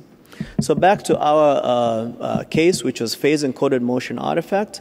So this produces ghost images of the pulsating vessels across the field of view in the phase encoding direction. And this is a bit of a mouthful, but basically it's showing that the ghost images are related to both the TR and the heart and actually the vessel motion, meaning the heart rate. And this is because basically you're acquiring the different K-space data, at least along the phase encoding direction, at each TR interval. So if those are not in sync with the vessel pulsating, each time the vessel pulsates brings new fresh blood into the slice, that basically is going to result in these ghost images. And in order to remove that, you can basically use prospective cardiac gating, which is basically putting in sync the time that you acquire, the repetition time, in synchronized with the heart rate. And that removes the phase encoding artifact. But for most spine images, what we do is we put spatial saturation pulses placed either over the vessel or above and below the imaging slice, and that will also remove the phase mismapping. But you don't always want to remove this phase encoding motion artifact, because sometimes it's actually very helpful. This is a good case on post-gather imaging. We can see this pulsating artifact, which is also in the phase encoding motion artifact. On MRI, all you know is that you probably have an enhancing lesion, which could be a meningioma, but it could also be a large aneurysm of the ICA, which it was in this case. So just showing that the artifact sometimes can be a friend. The last case is a 45-year-old male with neck pain and upper extremity weakness. So what is the correct diagnosis? Is it metastatic disease? Is it traumatic kyphosis? Is it tubercular spondylodiscitis? Is it pyogenic spondylodiscitis? Just to go over the images, this is the patient's x-ray when they presented first. We can see there is complete destruction of the C5 vertebral body. There's a slight kyphotic deformity, and there's also somewhat of a lucency along the C5 vertebral body level. So these are the MR images. We can see this large epidural component. We can see the destructive changes at the C5 level. We can see severe cord compression with abnormal T2 signal within the cervical spinal cord. We see that that epidural mass enhances, and there's a central area of non-enhancement. When we're looking at the axial images, again, we have these paraspinal masses encasing the left vertebral artery. We have this area of central necrosis, bright on T2, no enhancement on the post-contrast images. This is actually the cervical spinal cord that is completely effaced by this epidural component of this mass. And this ended up being tuberculous spondylodiscitis. Now, just to go over the distractors, so here's your metastatic disease. We have basically enhancing nodules. We also have an enhancing component down in the dependent portion of the thecal sac. So that's typical for metastatic disease. Here's another patient with metastatic melanoma. Again, we have a lot of like solid enhancing tissue at the dependent portion of the thecal sac. We also have a leptomeningeal enhancement of the cauda equina nerve roots. Again, characteristic for metastatic disease. Traumatic kyphosis obviously will occur in the acute setting. This is an unfortunate patient status post a motorcycle accident, which unfortunately in developing countries is becoming a major source of morbidity. So again, severe cord compression, clear fracture dislocation of the cord. And we also have on gradient echo images signal loss within the cervical spinal cord, which basically portends a bad prognosis because this patient presents quadriplegic. And now that they have blood products within the cervical spinal cord, they're unlikely to recover. Here's a pyogenic spondylodiscitis down in the lumbar spine. We have an epidural and a prevertebral component, also resulting in severe compression of the cauda equina. Bright on T2, bright on STIR images. On post-contrast images, it shows like rim enhancement, so clear abscesses. On axial images, we can see that the abscesses are also extending into the paravertebral psoas muscles, again with the epidural component. Now, looking at the pyogenic case and the TB spondylodiscitis, it's not very easy to distinguish between the two. However, in the appropriate epidemiologic setting, in this case, this patient was from Tanzania, where HIV/AIDS is endemic, then tuberculous spondylodiscitis should be considered. And classically has been described as presented with subligamental spread over several vertebral bodies, relative sparing the disc spaces, and associated paraspinal masses. However, I'll tell you, if they show you cases, they very much look the same. You would pretty much see the central necrosis. You can see like abscess collections. You can see the paraspinal masses in both pyogenic spondylodiscitis and tuberculous spondylodiscitis. So the patient's history and the epidemiologic setting becomes very important.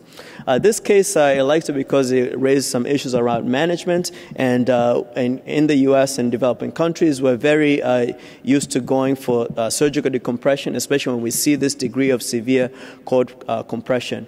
However, it's been shown that medical management is actually the mainstay of tuberculous spondylodiscitis, especially if they do not have moderate to severe neurological deficits. So surgery is actually reserved for patients who present with moderate to severe neurological deficits. And just to leave you guys, this is an example for this reference that I have in the images. This is a patient who presented, again, with a large abscess collection, destruction of the C4 vertebral body, severe cord compression. However, the patient went on 8 months of anti-TB therapy, and you can see the lesion basically without surgery. The epidural mass completely resolved. We have like a little bit of a loss of cervical lordosis, but a very good result. This I point you out to this because basically in poor settings, it shows that they're basically showing that medical management can also take care of tuberculous spondylodiscitis without necessarily the need for immediate surgery. Thank you very much. I'm going to invite our next speaker, Kristen Bagno from Emory. Thanks so much. All right, we're going to switch gears a little bit and review some interesting, hopefully interesting, head and neck cases. So I have nothing to disclose, so let's get going. Case number 9 is a 61-year-old female who, with a history of aneurysm clipping in the past, who presented to the ER with headaches and right-sided whooshing that varied with her heartbeat, otherwise known as pulsatile tinnitus. Because of her history of aneurysm, a CTA was ordered to assess. But upon further examination and questioning, the patient ultimately was found to have also a cherry red mass within her middle ear behind her eardrum. So here's our images from our CTA, and an astute observer might be able to see a tiny little hypervascular mass in the inferior aspect of the middle ear, also known as the hypotympanum. You can also see it in the axial view, and it's distinct from the carotid artery. And on CT images, on bone reformatted temporal bone images, you can see the classic or characteristic permeative bone erosion adjacent to the mass. So the differential diagnosis for a pulsatile tinnitus and a middle ear mass is fairly limited, and we'll go over some of these entities. So first, we would talk about a glomus tympanicum tumor, which is essentially a paraganglioma that's located within the middle ear cavity. It can present as a cherry red mass with pulsatile tinnitus, and usually is located over the cochlear promontory, but large lesions like this can extend through the floor of the middle ear cavity into the jugular foramen with this classic permeative bony erosion. And these are so-called jugulotympanicum tumors. The imaging features of glomus tympanicum is similar to paragangliomas elsewhere in the head and neck. They're very hypervascular tumors, so they're very hyper-enhancing. When they're large, they can have the characteristic salt and pepper appearance, the pepper being the little flow voids that you see on T1 and T2 weighted images, and the salt being that intrinsic T1 hyperintensity that you can see throughout the lesion. And then again, characteristically, you would see this permeative bony erosion on CT of the skull base around the lesion. A differential for a retrotympanic vascular mass would include a lateralized internal carotid artery, which is a pretty rare variant, a course of the internal carotid artery which would extend into the skull base lateral to the cochlear promontory, crossing through the anterior mesotympanum, and it can have overlying thin and dehiscent bone and can certainly present with pulsatile tinnitus and a retrotympanic mass. An even rarer variant, very similar in appearance, is the aberrant ICA, and the only difference there is that the ICA courses from a large inferior tympanic canaliculus to join the ICA, and at that connection point there's a little area of stenosis of the ICA. But again, this lesion can present as a retrotympanic vascular mass.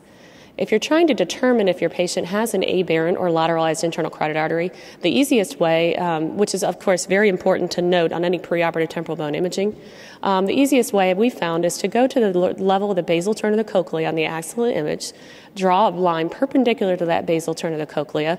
If your carotid is medial to that line, then it's normal in course. If it's lateral to that line, it's either aberrant or a lateralized ICA.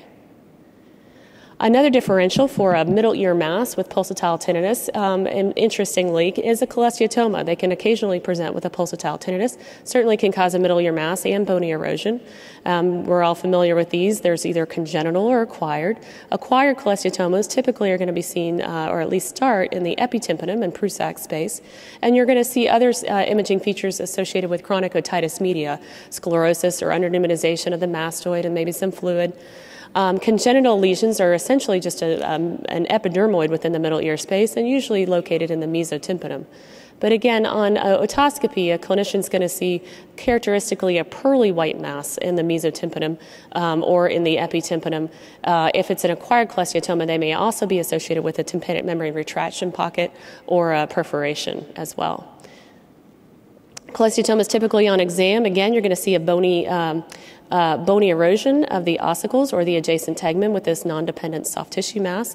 This is an acquired cholesteatoma in the epitympanum, and you can see the characteristic loss or blunting of the scutum compared to the normal side in this patient. A high rating or dehiscent jugular bulb can also present as a retrotympanic vascular mass and cause pulsatile tinnitus. It's one of the more common causes of pulsatile tinnitus. If you're trying to decide if your jugular bulb was dehiscent, you usually look at the basal turn of the cochlea, and if your jugular bulb is still present, it may be high riding. Certainly if you get to the level of the internal auditory canal, it would definitely be considered high riding. And again, if it's dehiscent, or certainly if there's a little diverticulum prolapsing into the middle ear cavity, it can certainly cause pulsatile tinnitus and be the source of a retrotympanic vascular mass. Again, if your jugular bulb is present at the level of the basal turn of the cochlea, we can consider it high riding. And interestingly, this patient also has a lateralized internal carotid artery, which are two anatomic variants you definitely want to note on any pre-surgical temporal bone study. So, of course, in our patient, the diagnosis was a glomus tympanicum tumor, again, a hypervascular mass in the hypotympanum with this characteristic permeative bony erosion. And remember, these are paragangliomas that usually start, if it's just a tympanicum portion, it's usually in the region of the cochlear promontory in the hypotympanum, but they can extend down to the jugular foramen and then therefore be called jugulotympanicum tumors. Again, it's otoscopically evident as a reddish retrotympanic mass, and if you have a tiny lesion like this, it's really best seen on your thin section temporal bone CT reformats. I just wanted to talk just a minute about pulsatile tinnitus in general. It's a fairly infrequent occurrence. It's less than 10% of tinnitus patients, but it can have a very high yield on imaging, and so imaging is part of the workup of these patients. There's subjective and objective tinnitus, and objective tinnitus can have up to 100% yield on diagnostic imaging. Objective tinnitus being the tinnitus when a clinician can put a stethoscope around the ear and actually hear a bruit. Most of these are going to be vascular in etiology, and so you'll see venous is the most common cause, but there are also a host of arterial causes of pulsatile tinnitus, including carotid atherosclerosis or dissections. There are otologic causes that we discussed, cholesteatoma, and of course neoplastic and underlying systemic causes. The best study for the initial diagnosis for pulsatile tinnitus that would essentially elucidate all of those causes, with the exception of dural AV fistula, would be a hybrid CTA-CT venogram with thin section temporal bone reformats. You want to go all the way down to your carotid bifurcation and all the way to the vertex, and essentially you can exclude any of those lesions on that differential. So it really should be the first line test. So in summary, most cases of pulsatile tinnitus are vascular in etiology, and the initial study with the highest yield would be the CTA-CTV study. All right, so moving on, case 10, an 18-year-old with headache. And we have a CT image that demonstrates a very well circumscribed expansile and lytic lesion in the region of the petrous portion of the temporal bone, which is very characteristically very, very bright on T1 weighted images and T2 weighted images. So this is essentially a petrous apex mass, and remember the petrous apex is just the petrous portion of the temporal bone, which is an area that can be variably pneumatized and can be the host of several different pathologies that we'll elucidate here. But in all of the workup of a petrous apex mass, we find it really helpful to do both CT and MRI. They can often be very complementary to help you come up with a diagnosis. So there's a host of differential diagnosis of lesions that can occur in the petrous apex, and we're just going to go through those. So asymmetric marrow in the petrous apex is really a pseudo lesion, and that we see some of the residents can get mixed up or tripped up on when they're looking particularly at T1 weighted images alone. And you can see there's a bright apparent lesion in the petrous apex on this right side, but you'll note it's really non-expansile. It doesn't look expansile like in our last case. If you look at all of the other images, you'll see it's iso-intense to the rest of the marrow of the skull base on the T2 weighted images, and it loses signal, saturates out on your fat-saturated post-contrast images. And so this is just normal fatty marrow. It's iso-intense to marrow on all the sequences. And if there's ever any question, certainly you can look at your CT where you see just normal non-pneumatized petrous apex that just jumps out at you because of the pneumatization on the contralateral side. Another finding that can kind of look like our first case is trapped fluid in the petrous apex. Remember, there are petrous apex air cells that are mucosal lined, and you can get fluid within them. That's going to be hyperintense on T2 weighted images. But if it's just simple trapped fluid, which is a normal variant, you should still see retained septations within the petrous apex air cells.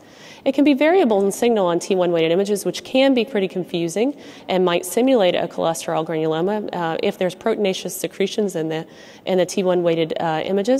But on CT, you should definitely see retained septations and no significant expansion within that area to be able to call it just trapped fluid. A cholesterol granuloma, on the other hand, is going to be definitely a characteristic, very well circumscribed lytic lesion within the petrous apex. It's going to have a very narrow zone of transition, very thin, well circumscribed wall. It's characteristically very, very bright on T1 weighted pre-contrast images, bright on your T2 weighted images, and can't even have a fluid level due to repeat hemorrhage within the lesion. There should be no appreciable enhancement given the intrinsic T1 hyperintensity. Chondrosarcoma is another lesion that loves the petrous apex, particularly loves the petroclival synchondrosis, the junction of the petrous portion of the temporal bone with the clivus. Again, it's a lytic, fairly well circumscribed expansile lesion. Characteristically very bright on T2 weighted images, can be fairly lobulated in margins, similar to our initial lesion. But on post-contrast images, you should see definitely enhancement, although it is variable in degree, the amount of enhancement that you might see. But the pre-contrast images are really going to help you say that it's low signal on T1 and then definitely enhances. Chordoma is another lesion to think about in this location, certainly belongs on the differential, but the lesion, kind of epicenter of the lesion being in the region of this petroclival synchondrosis would make you lean more towards chondrosarcoma. Here's just another example of a chondrosarcoma that shows this more characteristic chondroid matrix, these arcs and rings that you can see, and about 50% of cases that will help you come down on it being more of a chondrosarcoma. Again, very T2, but variably enhancing. And then finally, petrous apicitis is really going to be a very different clinical scenario. These patients are going to be pretty sick. It's usually a complicated acute otitis media that then extends into the petrous apex, causing kind of a skull-based osteomyelitis. You'll see expansile soft tissue in the petrous apex with some bony erosions. And then on post-contrast MRI, you're going to see enhancement of the marrow extending into the skull base, into the mastoid hair cells and soft tissues, maybe some leptomeningeal enhancement and intracranial extension, and even vascular compromise. Again, these patients are going to have multiple cranial neuropathies and be fairly sick. So the diagnosis in our patient of this expansile lesion that's intrinsically bright on T1 is, of course, a cholesterol granuloma, which is the most common primary lesion of the petrous apex and is a result of chronic obstruction of previously pneumatized petrous apex air cells. There's a characteristic breakdown of red blood cells within the area, within the lesion, that then leads to the deposition of cholesterol crystals, which then incites a sterile inflammatory reaction and causes this lesion to grow. Initially, they're incidental and asymptomatic, but when they become large, they can present with facial nerve and eighth nerve palsies. And again, they're classically very bright on T1 weighted images, and they can have the fluid levels, the dark hemocenter ring, and the intrinsic T1 hyperintensity due to the breakdown of the blood products. So again, cholesterol granulomas can certainly mimic enhancing lesions, and your pre-contrast imaging is going to be really helpful. If it's bright on the T1 pre and expansile, it's a cholesterol granuloma. For any petrous apex lesions, though, if you're confused, get another study. We always do that, right? Get MRI and CT are very complementary in the diagnosis. All right, case 11, 49-year-old male with right neck mass, and we have a neck CT that demonstrates a kind of a cystic or necrotic lesion in the right level 2 region with a little bit of mural nodularity around the periphery of this lesion. So a differential diagnosis of all comers, cystic neck mass. You might think about congenital lesions, branchial cleft cyst or thyroglossal duct cyst. Really, that's really going to be in a child or a very young adult. But more commonly, we're going to start thinking about squamous cell carcinoma or occasionally suppurative lymphadenitis. So we'll go through these. So a second branchial cleft cyst, which is the one that you would think about at the level 2 region, kind of along the anterior margin of the sternocleidomastoid muscle and posterior to the submandibular gland, should be very, very simple and cystic appearing on all your imaging modalities. Really shouldn't see any significant nodularity and should have can have internal echoes or debris and increase through transmission, just compatible with a very simple cyst. Again, it's a remnant of the second branchial apparatus, and it's the most common of all branchial cleft cysts or branchial cleft remnants. We can see that cyst often in that level 2 region, and it can mimic necrotic lymphadenopathy. Again, it can present with a painless, simple cystic mass in a child or a young adult, but in any adult patient, this should be a diagnosis of exclusion because metastatic cystic lymphadenopathy should be excluded. Occasionally, branchial cleft cysts can get infected. They can enlarge with upper respiratory infections and become infected, so you may see inflammatory changes around that. And there's a pathognomonic sign called the notch sign, which you may be able to see where you see this fluid or cystic change extending between the internal and external carotid arteries. So this is what we really don't want to miss in our patients is squamous cell carcinoma, and to remember that nodal metastasis from a head and neck primary squam can be often necrotic and can even appear cystic. And this is what we're used to seeing, a large mass in the base of tongue with necrotic lymphadenopathy, even a non-necrotic node on the contralateral side. But remember that you can have just a very simple little cystic lesion in the level 2 region with maybe a little peripheral enhancement and can present as a nodal metastatic disease. And it's really important if you see a cystic neck mass to carefully scrutinize the airdigestive tract and look for that primary lesion, which happened to be the tonsil in this particular patient. Sometimes you can see these cystic masses and not see a primary at all, and these are considered unknown primary tumors, most common sites being the oropharynx, the tonsil, or the base of tongue, but also the nasopharynx, piriform sinus, or skin can cause metastasis. Any nodularity at all in these lesions definitely should raise concern for malignancy in an adult and prompt a biopsy. Separative lymphadenopathy is something also to think about when you see a cystic neck mass. And you can see intranodal fluid within these lymph nodes and large lymph nodes, but the key to making the diagnosis is noting the surrounding inflammatory changes, the fluid and soft tissue stranding that you can see. These most often occur in submandibular, jugulogastric, or retropharyngeal nodes. And when you see this, you want to look for a source of infection, usually odontogenic or salivary in nature. And again, these patients are usually going to be sick. They may have some overlying erythema, tenderness, fever, and a white count. And then finally, the most common congenital neck mass really doesn't go with a level 2 neck mass, but we included it. And it's a thyroglossal duct remnant, which is a cyst that it can occur anywhere along the tract from the foramen cecum all the way down to the native location of the thyroid gland, but usually in and around the hyoid bone.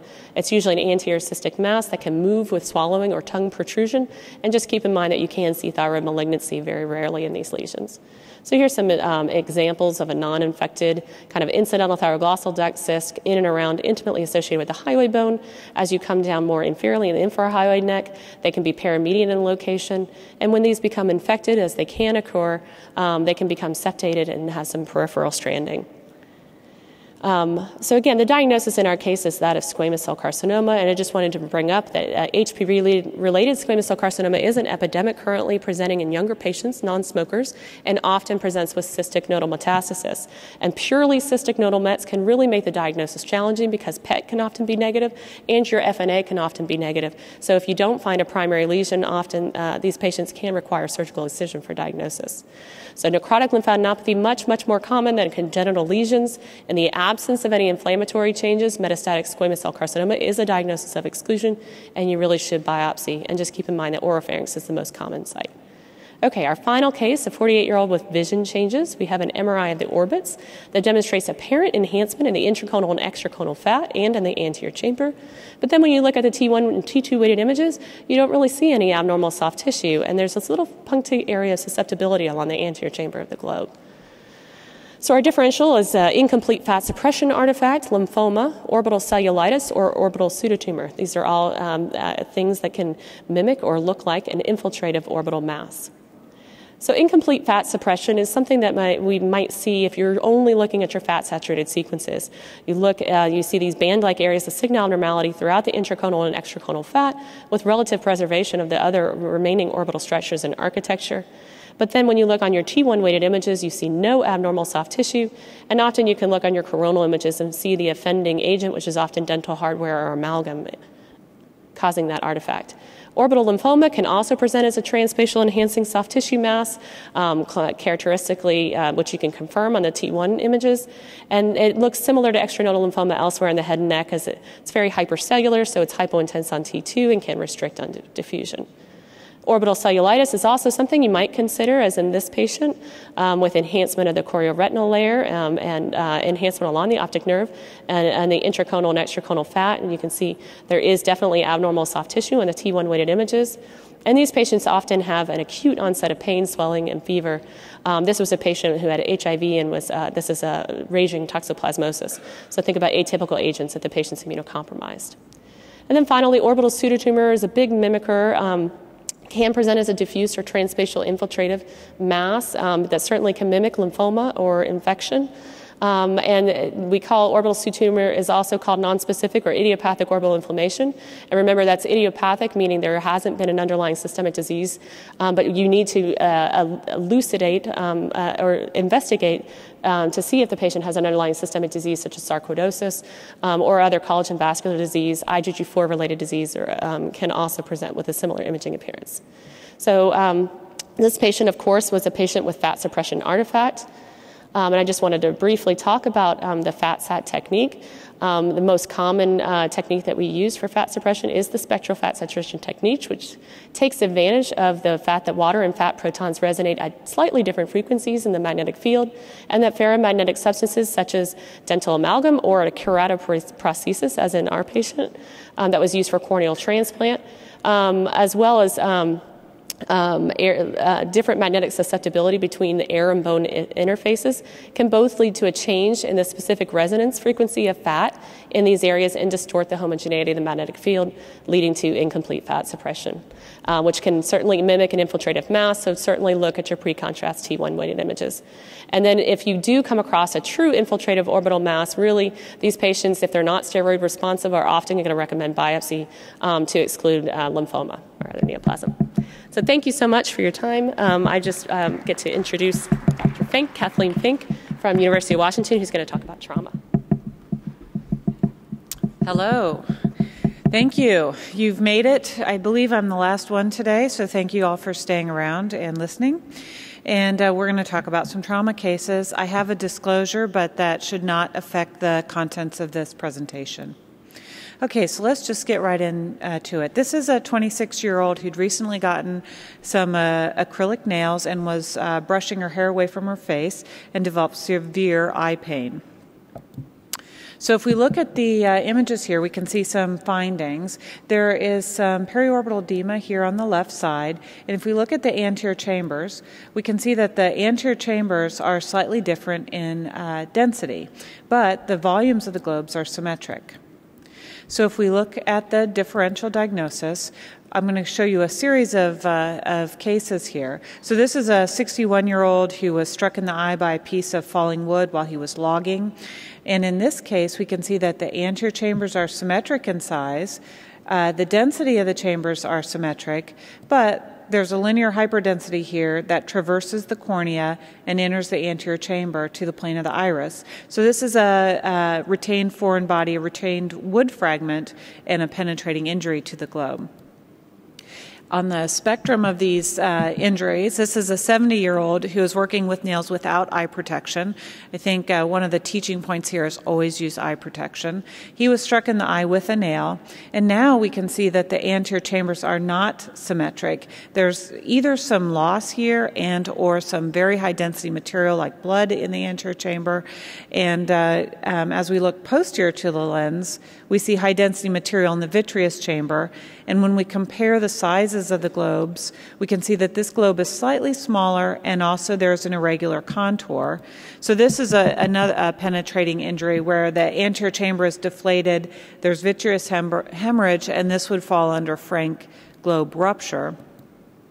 And then this is a woman who was actually attacked with a screwdriver to the eye, and now the globe is very abnormal. It's clearly small, hyperdense throughout. There's even gas in the globe. So now this is a penetrating injury with frank globe rupture.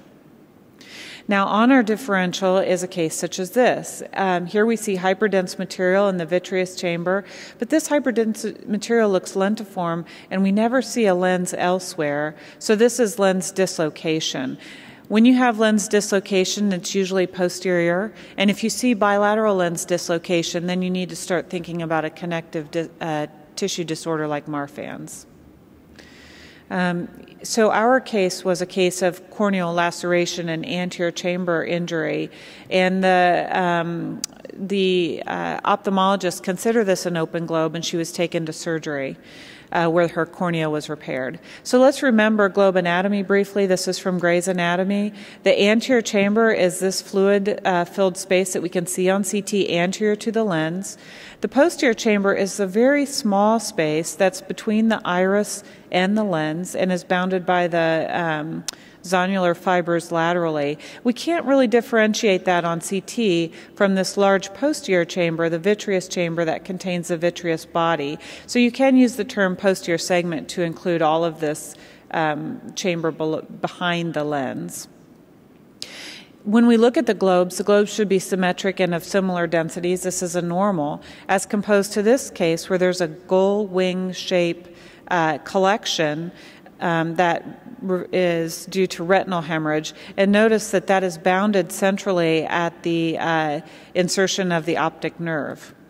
Now we can contrast that to this case where we see again hyperdensity along the margin of the globe, but this is well removed from the optic nerve insertion and kind of has this appearance of the baseball stitching shape here. And this is choroidal hemorrhage. I'm showing you just choroidal hemorrhage along the lateral margin of the globe, but oftentimes you can see it along the lateral and the medial margin in the same globe. But just be aware that there are lots of globe surgeries and retinal detachment treatments that can result in appearance of choroidal or vitreous hemorrhage when it's iatrogenic. And also remember that chronic conditions like Coats disease can mimic retinal hemorrhage. So if you do see a finding that's unexpected, a quick look at the medical record can help you decide whether this is a known problem, a post-surgical change, or an unsuspected retinal hemorrhage, which would require acute treatment. Now, after orbital trauma, it's very important to look for intraocular foreign bodies, as in the case here. If you see them, be very precise on the localization, because that can help them with surgical planning, particularly whether it's within the globe or external to the globe. And as a QA/QI issue, unrecognized retained foreign bodies are a significant risk for intraorbital infections that can threaten vision. Furthermore, anybody who's had trauma and who is going to undergo a MRI scan, you want to pay careful attention to whether there's a retained metallic foreign body that can move during your MR scanning. Okay, so let's move on to our next case. The history here, this was a 9-year-old. She was restrained in a booster seat, but she was in a motor vehicle crash where there was actually the log intrusion into the car. So it was a severe motor vehicle crash. She was intubated and sedated on arrival, and she got this set of images. So let's look at the findings first, focusing on the CT scan, and we can see that there's facet widening here. Okay, so at C0, C1, there's asymmetric widening of the facet joint on the left. Although C1-2 is symmetric, these facet joints are markedly widened bilaterally, and on the sagittal or lateral view, we see that there's widening of the interspinous distance at C1-2. MRI was obtained, and we can see that the that the cervical spinal cord is markedly abnormal. It's widened and it's heterogeneous, and there's also edema in the interspinous ligament. So let's consider our differential diagnosis, which is going to include craniocervical dissociation, incomplete ossification of the articular pillars. This is a child, jumped facets, or pseudosubluxation. So let's look first at jumped facets. So when we go to an off-midline sagittal view, we can see normal facets line up like shingles. But a jumped facet occurs when the inferior articular process, instead of being posterior, is anterior to the superior articular process of the vertebral body below. Okay, jumped facets are always associated with anterolisthesis, okay? And then on axial view, you can see what has been termed the open hamburger bun sign, whereas normally the facets look like a closed bun. When the bun sides have been flipped, that's a sign of a jumped facet. Now, every time we see a child, we always have to wonder, is there some ossification problem here, especially if we don't do a lot of pediatric imaging? So there is a complex ossification pattern of the vertebra. The C1 axis has 3 ossification centers, 2 neural arches, and 1 anterior arch. And there is usually complete fusion by age 7, although there are certainly variations in fusion. C2 is very complicated with 5 ossification centers, 5 primary ossification centers, including 2 odontoid ossification centers, a neural arch, 2 neural arches, and a centrum. And the complete fusion occurs here by usually ages 3 to 5. And this is the normal fused appearance. And notice that many of these fusion abnormalities are not going to result in facet widening. Now, pseudosubluxation is an entity that we see oftentimes on radiographs where there's anterolacesis, usually at C2 and C3. But notice the spinal laminar line, which is a line that connects the anterior margin of the posterior arch from C1 to C3 is intact. All the lamina line up on the spinal laminar line. Pseudosubluxation usually occurs in children less than age 8, and this is a separate case of a 7-year-old where we see anterolacesis of C2 and C3, and there was concern because he had significant injury, but the MRI shows that all the ligaments are intact. There's no evidence of ligamentous injury, so you can use MRI for troubleshooting. And the correct diagnosis here is craniocervical dissociation. So that term includes both AOD, atlanto-occipital dissociation, and AAD, atlantoaxial dissociation. So sometimes, this case is not so subtle, but sometimes the features of craniocervical dissociation can be subtle. So that's when you can get your ruler out and start considering this. Some published numbers include widening of the C1-2 spinal laminar line greater than 8 millimeters. Here it was 12. The Bayesian dental interval greater than 9.5 millimeters. Here it was 11. You can add the spaces between C0, C1, and those added numbers should be less than 4.3 millimeters. So here it was 5.9 millimeters. And the morphologic thing you can look for is this V-shaped configuration between the ring of C1 and the odontoid. If you have spine fractures at one level, particularly if they're severe, there's often injuries at other levels. So I don't know, did you notice the injury with widening of the interspinous space at C6, 7? And on MRI, there's edema and injury to the interspinous ligament here. So you always want to make sure you don't get distracted by this very severe injury and miss the other injury. So in the case of craniocervical dissociation, or in any case of spinal cord trauma, MRI is useful to assess for cord contusion, cord hemorrhage, epidural hematoma, which is what I'm showing you here. There's an epidural collection. The dura is peeled away from the adjacent ligaments, and you can also assess for ligamentous injury. And cord injury has already been discussed briefly, but ranges from cord contusion to hemorrhage, where you start to see signal loss within the cord. This is, again, to reiterate the earlier presentation, this is a sign of poor prognosis. And sometimes, unfortunately, there's frank discontinuity of the cord, which refers to cord transection. Okay, so our next case, this is a 63-year-old who was a victim of domestic violence. Head CT was pretty normal. MRI was performed, and MRI is very helpful here. In this case, it was obtained because the neurologic exam was very poor. And what we see is that there seems to be some exaggeration of this gray-white difference diffusely.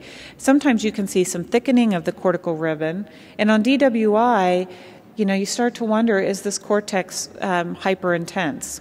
So if we look at some more sequences from this MRI, T1's pretty unremarkable. T2, the cortex looks just a little thickened, doesn't it? And the DWI, if we look at the ADC, we can see that this is true restricted diffusion, that the cortical ribbon is dark.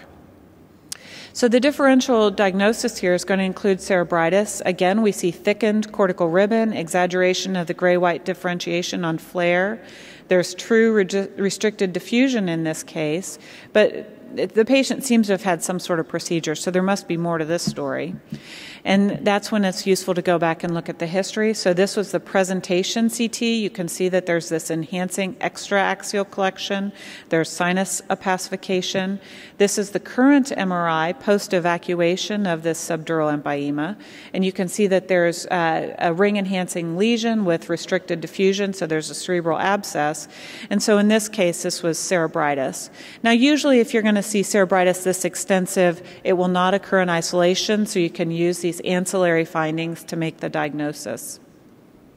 Here's another case of someone who presented in status, and as we look carefully, we can see there's flare signal hyperintensity in the left frontal lobe involving the cortex. The other cortex is spared.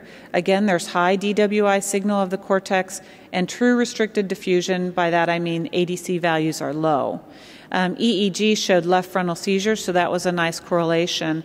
And so again, this is a finding you can see with status epilepticus, but unlike our case, this is more localized and not diffuse. And the abnormality resolved when they obtained a repeat MRI 1 month later, actually looking for the cause of her seizures. Notice that when it resolved, there's no DWI restriction at this time. Now, sometimes you might wonder, well, is this normal or is this abnormal? I'm showing you a normal brain here where there is gray-white differentiation on flare. You know, the gray matter is brighter than the adjacent white matter, as on DWI, but the ADC map is pretty uniform gray. Okay, so the correct diagnosis here is diffuse synoxic brain injury. We discussed most of these points already, including that this can be very difficult to discern because it's a diffuse bilateral problem, and comparison to a normal can be helpful. So I've even done this where I see this increased diffuse signal hyperintensity. I'll look at a normal MRI obtained the same day to try to determine if it's too much. And also ADC is very helpful because if ADC is dark, that makes you pretty certain that it's abnormal. The final differential that I want to show you, just as an interesting case, although the clinical history is decidedly different, is CJD.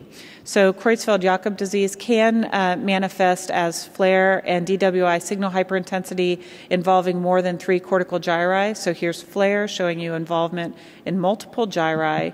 And in this case, DWI, it was helpful in confirming this diagnosis with, again, decreased ADC values. And the diagnosis of CJD, as described in this AJNR article from 2005, can be made if you have involvement of 3 cortical gyri or the caudate imputamen and 1 cortical gyri. But luckily, oftentimes with diffuse synoxic brain injury, the history will be helpful to guide you to that. So our next case is a 54-year-old who was involved in a motor vehicle accident. He had some hemiparesis, so a brain MRI was obtained, and this prompted a CTA. So the brain MRI shows restricted diffusion in this deep watershed area, as well as in the ACA-MCA and ACA-PCA watershed, superficial watershed areas. The CTA now, if we look at the left internal carotid artery, there's a filling defect which appears linear, and the lumen here is focally enlarged compared to the contralateral normal ICA. This is ICA, this is ECA, ECA, and ICA. And the oblique sagittal reformants are actually very helpful here because we can see that there's focal dilatation of the vessel with this intimal filling defect, or linear filling defect, I should say. If we think about our differential, we might want to think about atherosclerosis. This is a good location for atherosclerosis at the carotid bifurcation. And atherosclerosis tends to have calcifications as a component of it. So I'm showing you some wall calcifications here. But absolutely, you can have non-calcified vessel plaque, and you can have luminal irregularity, and here I'm showing you a penetrating ulcer. In atherosclerosis, you tend to have an older patient, and you tend to have atherosclerotic disease elsewhere. Fibromuscular dysplasia is on the differential diagnosis, and this can be a difficult differential to make. There are many varieties of fibromuscular dysplasia. The one we see most commonly tends to occur at C1-2 in younger patients, especially women. In general, there's not an intimal flap, and there's no calcification to help you differentiate it from atherosclerosis. And axials here, we see an undulating pattern to the lumen, but no linear filling defect. So the correct diagnosis here was blunt cerebral vascular injury, and this was a pseudoaneurysm, which is a Denver grade 3. which was complicated by an infarction. So if you see an infarct after trauma, blunt cerebral vascular injury is an important predisposing cause. And there are Denver and modified Denver criteria that identify which patients might benefit from screening. This is a lot of information, but there are certain clinical signs that should trigger screening, as well as certain injuries, particularly mid-face fractures, mandible fractures, temporal bone fractures, skull base fractures, and then cervical spine fractures. And some of these we can help trigger the screening. You can grade blunt cerebral vascular injury according to this Denver grade. I'm showing you grade 1 here, which is vessel wall irregularity. This is a carotid artery. This is a different patient with a vertebral artery injury with less than 25% luminal stenosis. Grade 2 includes different categories. Here I'm showing you where there's a intraluminal thrombus, and up higher there's luminal narrowing. This is going to be greater than 25%, but not complete occlusion. And here's a different case where there's luminal narrowing, and this is the case of the jump facets I showed you earlier. And then you can also see intraluminal flap would make it grade 2. Grade 3 is a pseudoaneurysm, like the case that I showed you, and grade 4 is complete vessel occlusion. So this is a conventional angiogram showing you the left vertebral artery, which is occluded, and in this case, the artery is reconstituted distally through these ascending muscular collaterals. So if you see blunt cerebral vascular injury on screening, the patient's at risk for infarct and may benefit from therapy, but you have to balance the risks of therapy with the risks of hemorrhage, particularly in trauma patients. And if you do see a blunt cerebral vascular injury, follow-up imaging may be required. Thank you very much. I want to thank all the speakers for an excellent talk, and thank you all for the attention. I'm going to open the podium for some questions. I do have one question from the virtual audience. If anyone has a question, I'll go ahead and take some questions. So we have one question from virtual audience from Charles, which says that anyone can comment on the role of PET-CT in the detection of GBM recurrence, pseudoprogression versus tumor recurrence versus radiation necrosis. We are in community hospital with 3T Philips scanner without dedicated software for MR perfusion. We could invest in these software, however, I'm not sure if they are the biggest bang for our buck. Any suggestions? Megan, what do you want to try? You know, this is exactly the problem that we've had with using these advanced applications for recurrent GBM, because it's a mixed bag that's in there, and whatever you use to look at it, I think is going to come up short. And, you know, you think it's because you don't have the right tools, but I just think the answer is it's going to be a mixed bag. That said, we use perfusion for our GBM recurrence. We do it preoperatively on the cell, so we have some idea of the perfusion characteristics before the tumor comes out, and then we use MR perfusion afterwards. I'm not as familiar, I'm sorry, with the PET, so I can't comment on that, but I do like the perfusion. I will say that, again, you know, a lot of times we're left shaking our heads. Anyone have different opinions? Go ahead. This was so is PET-CT for GB recurrence, or should we have dedicated MR perfusion software? Does it help to differentiate pseudoprogression for? Right. So we come up with this question a lot at our institution as well, and currently we're actually using a combination. We do use PET, but that's, you know, a high, it may not be available everywhere. I find perfusion very helpful. We tend to use spectroscopy and perfusion, and I think that they're complementary, because spectroscopy, like you mentioned in your talk, can be difficult to interpret, but the combination of spectroscopy and perfusion can be helpful. Although, again, the situation is pretty uncommon, so it's hard to know if that's, I think part of it was the cost effectiveness of this, and so it can be difficult to know if that's. We have another question for Kathleen. Why diffuse anoxic injuries sometimes present as diffuse cortical abnormality versus some cases presenting with basal ganglia?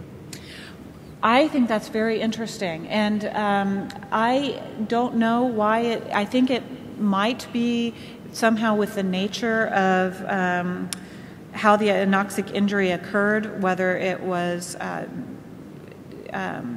the time course, the onset, and the length of duration. But I think it's very interesting on why sometimes you see diffuse, sometimes you see occipital pulse, sometimes basal ganglia may or may not be involved. And I think what's interesting is the basal ganglia does not always show restricted diffusion. And so I think that's a very good question that we don't have the answer to. Well, I can shed some light. Basal ganglia is typically more involved when the anoxic event is sudden and abrupt, and in younger patients because they're myelinating, the basal ganglia is myelinated. Whenever the anoxic insult is more protracted, it's more likely to involve cortex more than the basal ganglia. Cool. We have another question. In case 16, should we include dissection on the differentials? Say that again. In case 16, should we include dissection on the differential list? In cases of... Your last case, case yes. number 16. Oh, spontaneous dissection. Yes, absolutely. So, and that's a question that is difficult. Did they dissect spontaneously and then get in their motor vehicle crash? Spontaneous dissections have a very classic location and imaging appearance, including a flame-shaped appearance starting at the bifurcation, or else they occur where the carotid artery enters the skull base. Spontaneous vertebral dissections often involve the V3 segment, so between the C1 and the skull base. I think it can be difficult to determine what the etiology is. I think if you have severe trauma and you see that finding, then you think it's blunt cerebrovascular injury. If there's perhaps minor trauma and you see a dissection, then you have to consider whether this was a spontaneous dissection that might have resulted in the trauma somehow. There's another question which pertains to me. There's a question, is there a clinical role for DTI in spinal cord, like trauma, myelitis? Yes, the answer is yes. In the interest of time, I did not show an example of spinal cord. In fact, there's a lot of work being done in spinal cord DTI, particularly for trauma and MS. And there are a number of studies that are out there which can predict actually outcomes, both motor outcomes and global outcomes based on the FA values of the areas that are involved. More than that, MRI can be normal. Morphologic MRI can be normal. The spinal cord can look normal, and people are doing DTI and coming up with FA values and MD values to assess damage to the axons, which we cannot see. So the answer is yes. Again, still we have some limitation because we still don't know if the FA value is low is because the white matter is damaged or there's something else going on which can lead to low FA value. Any more questions? Thank you all.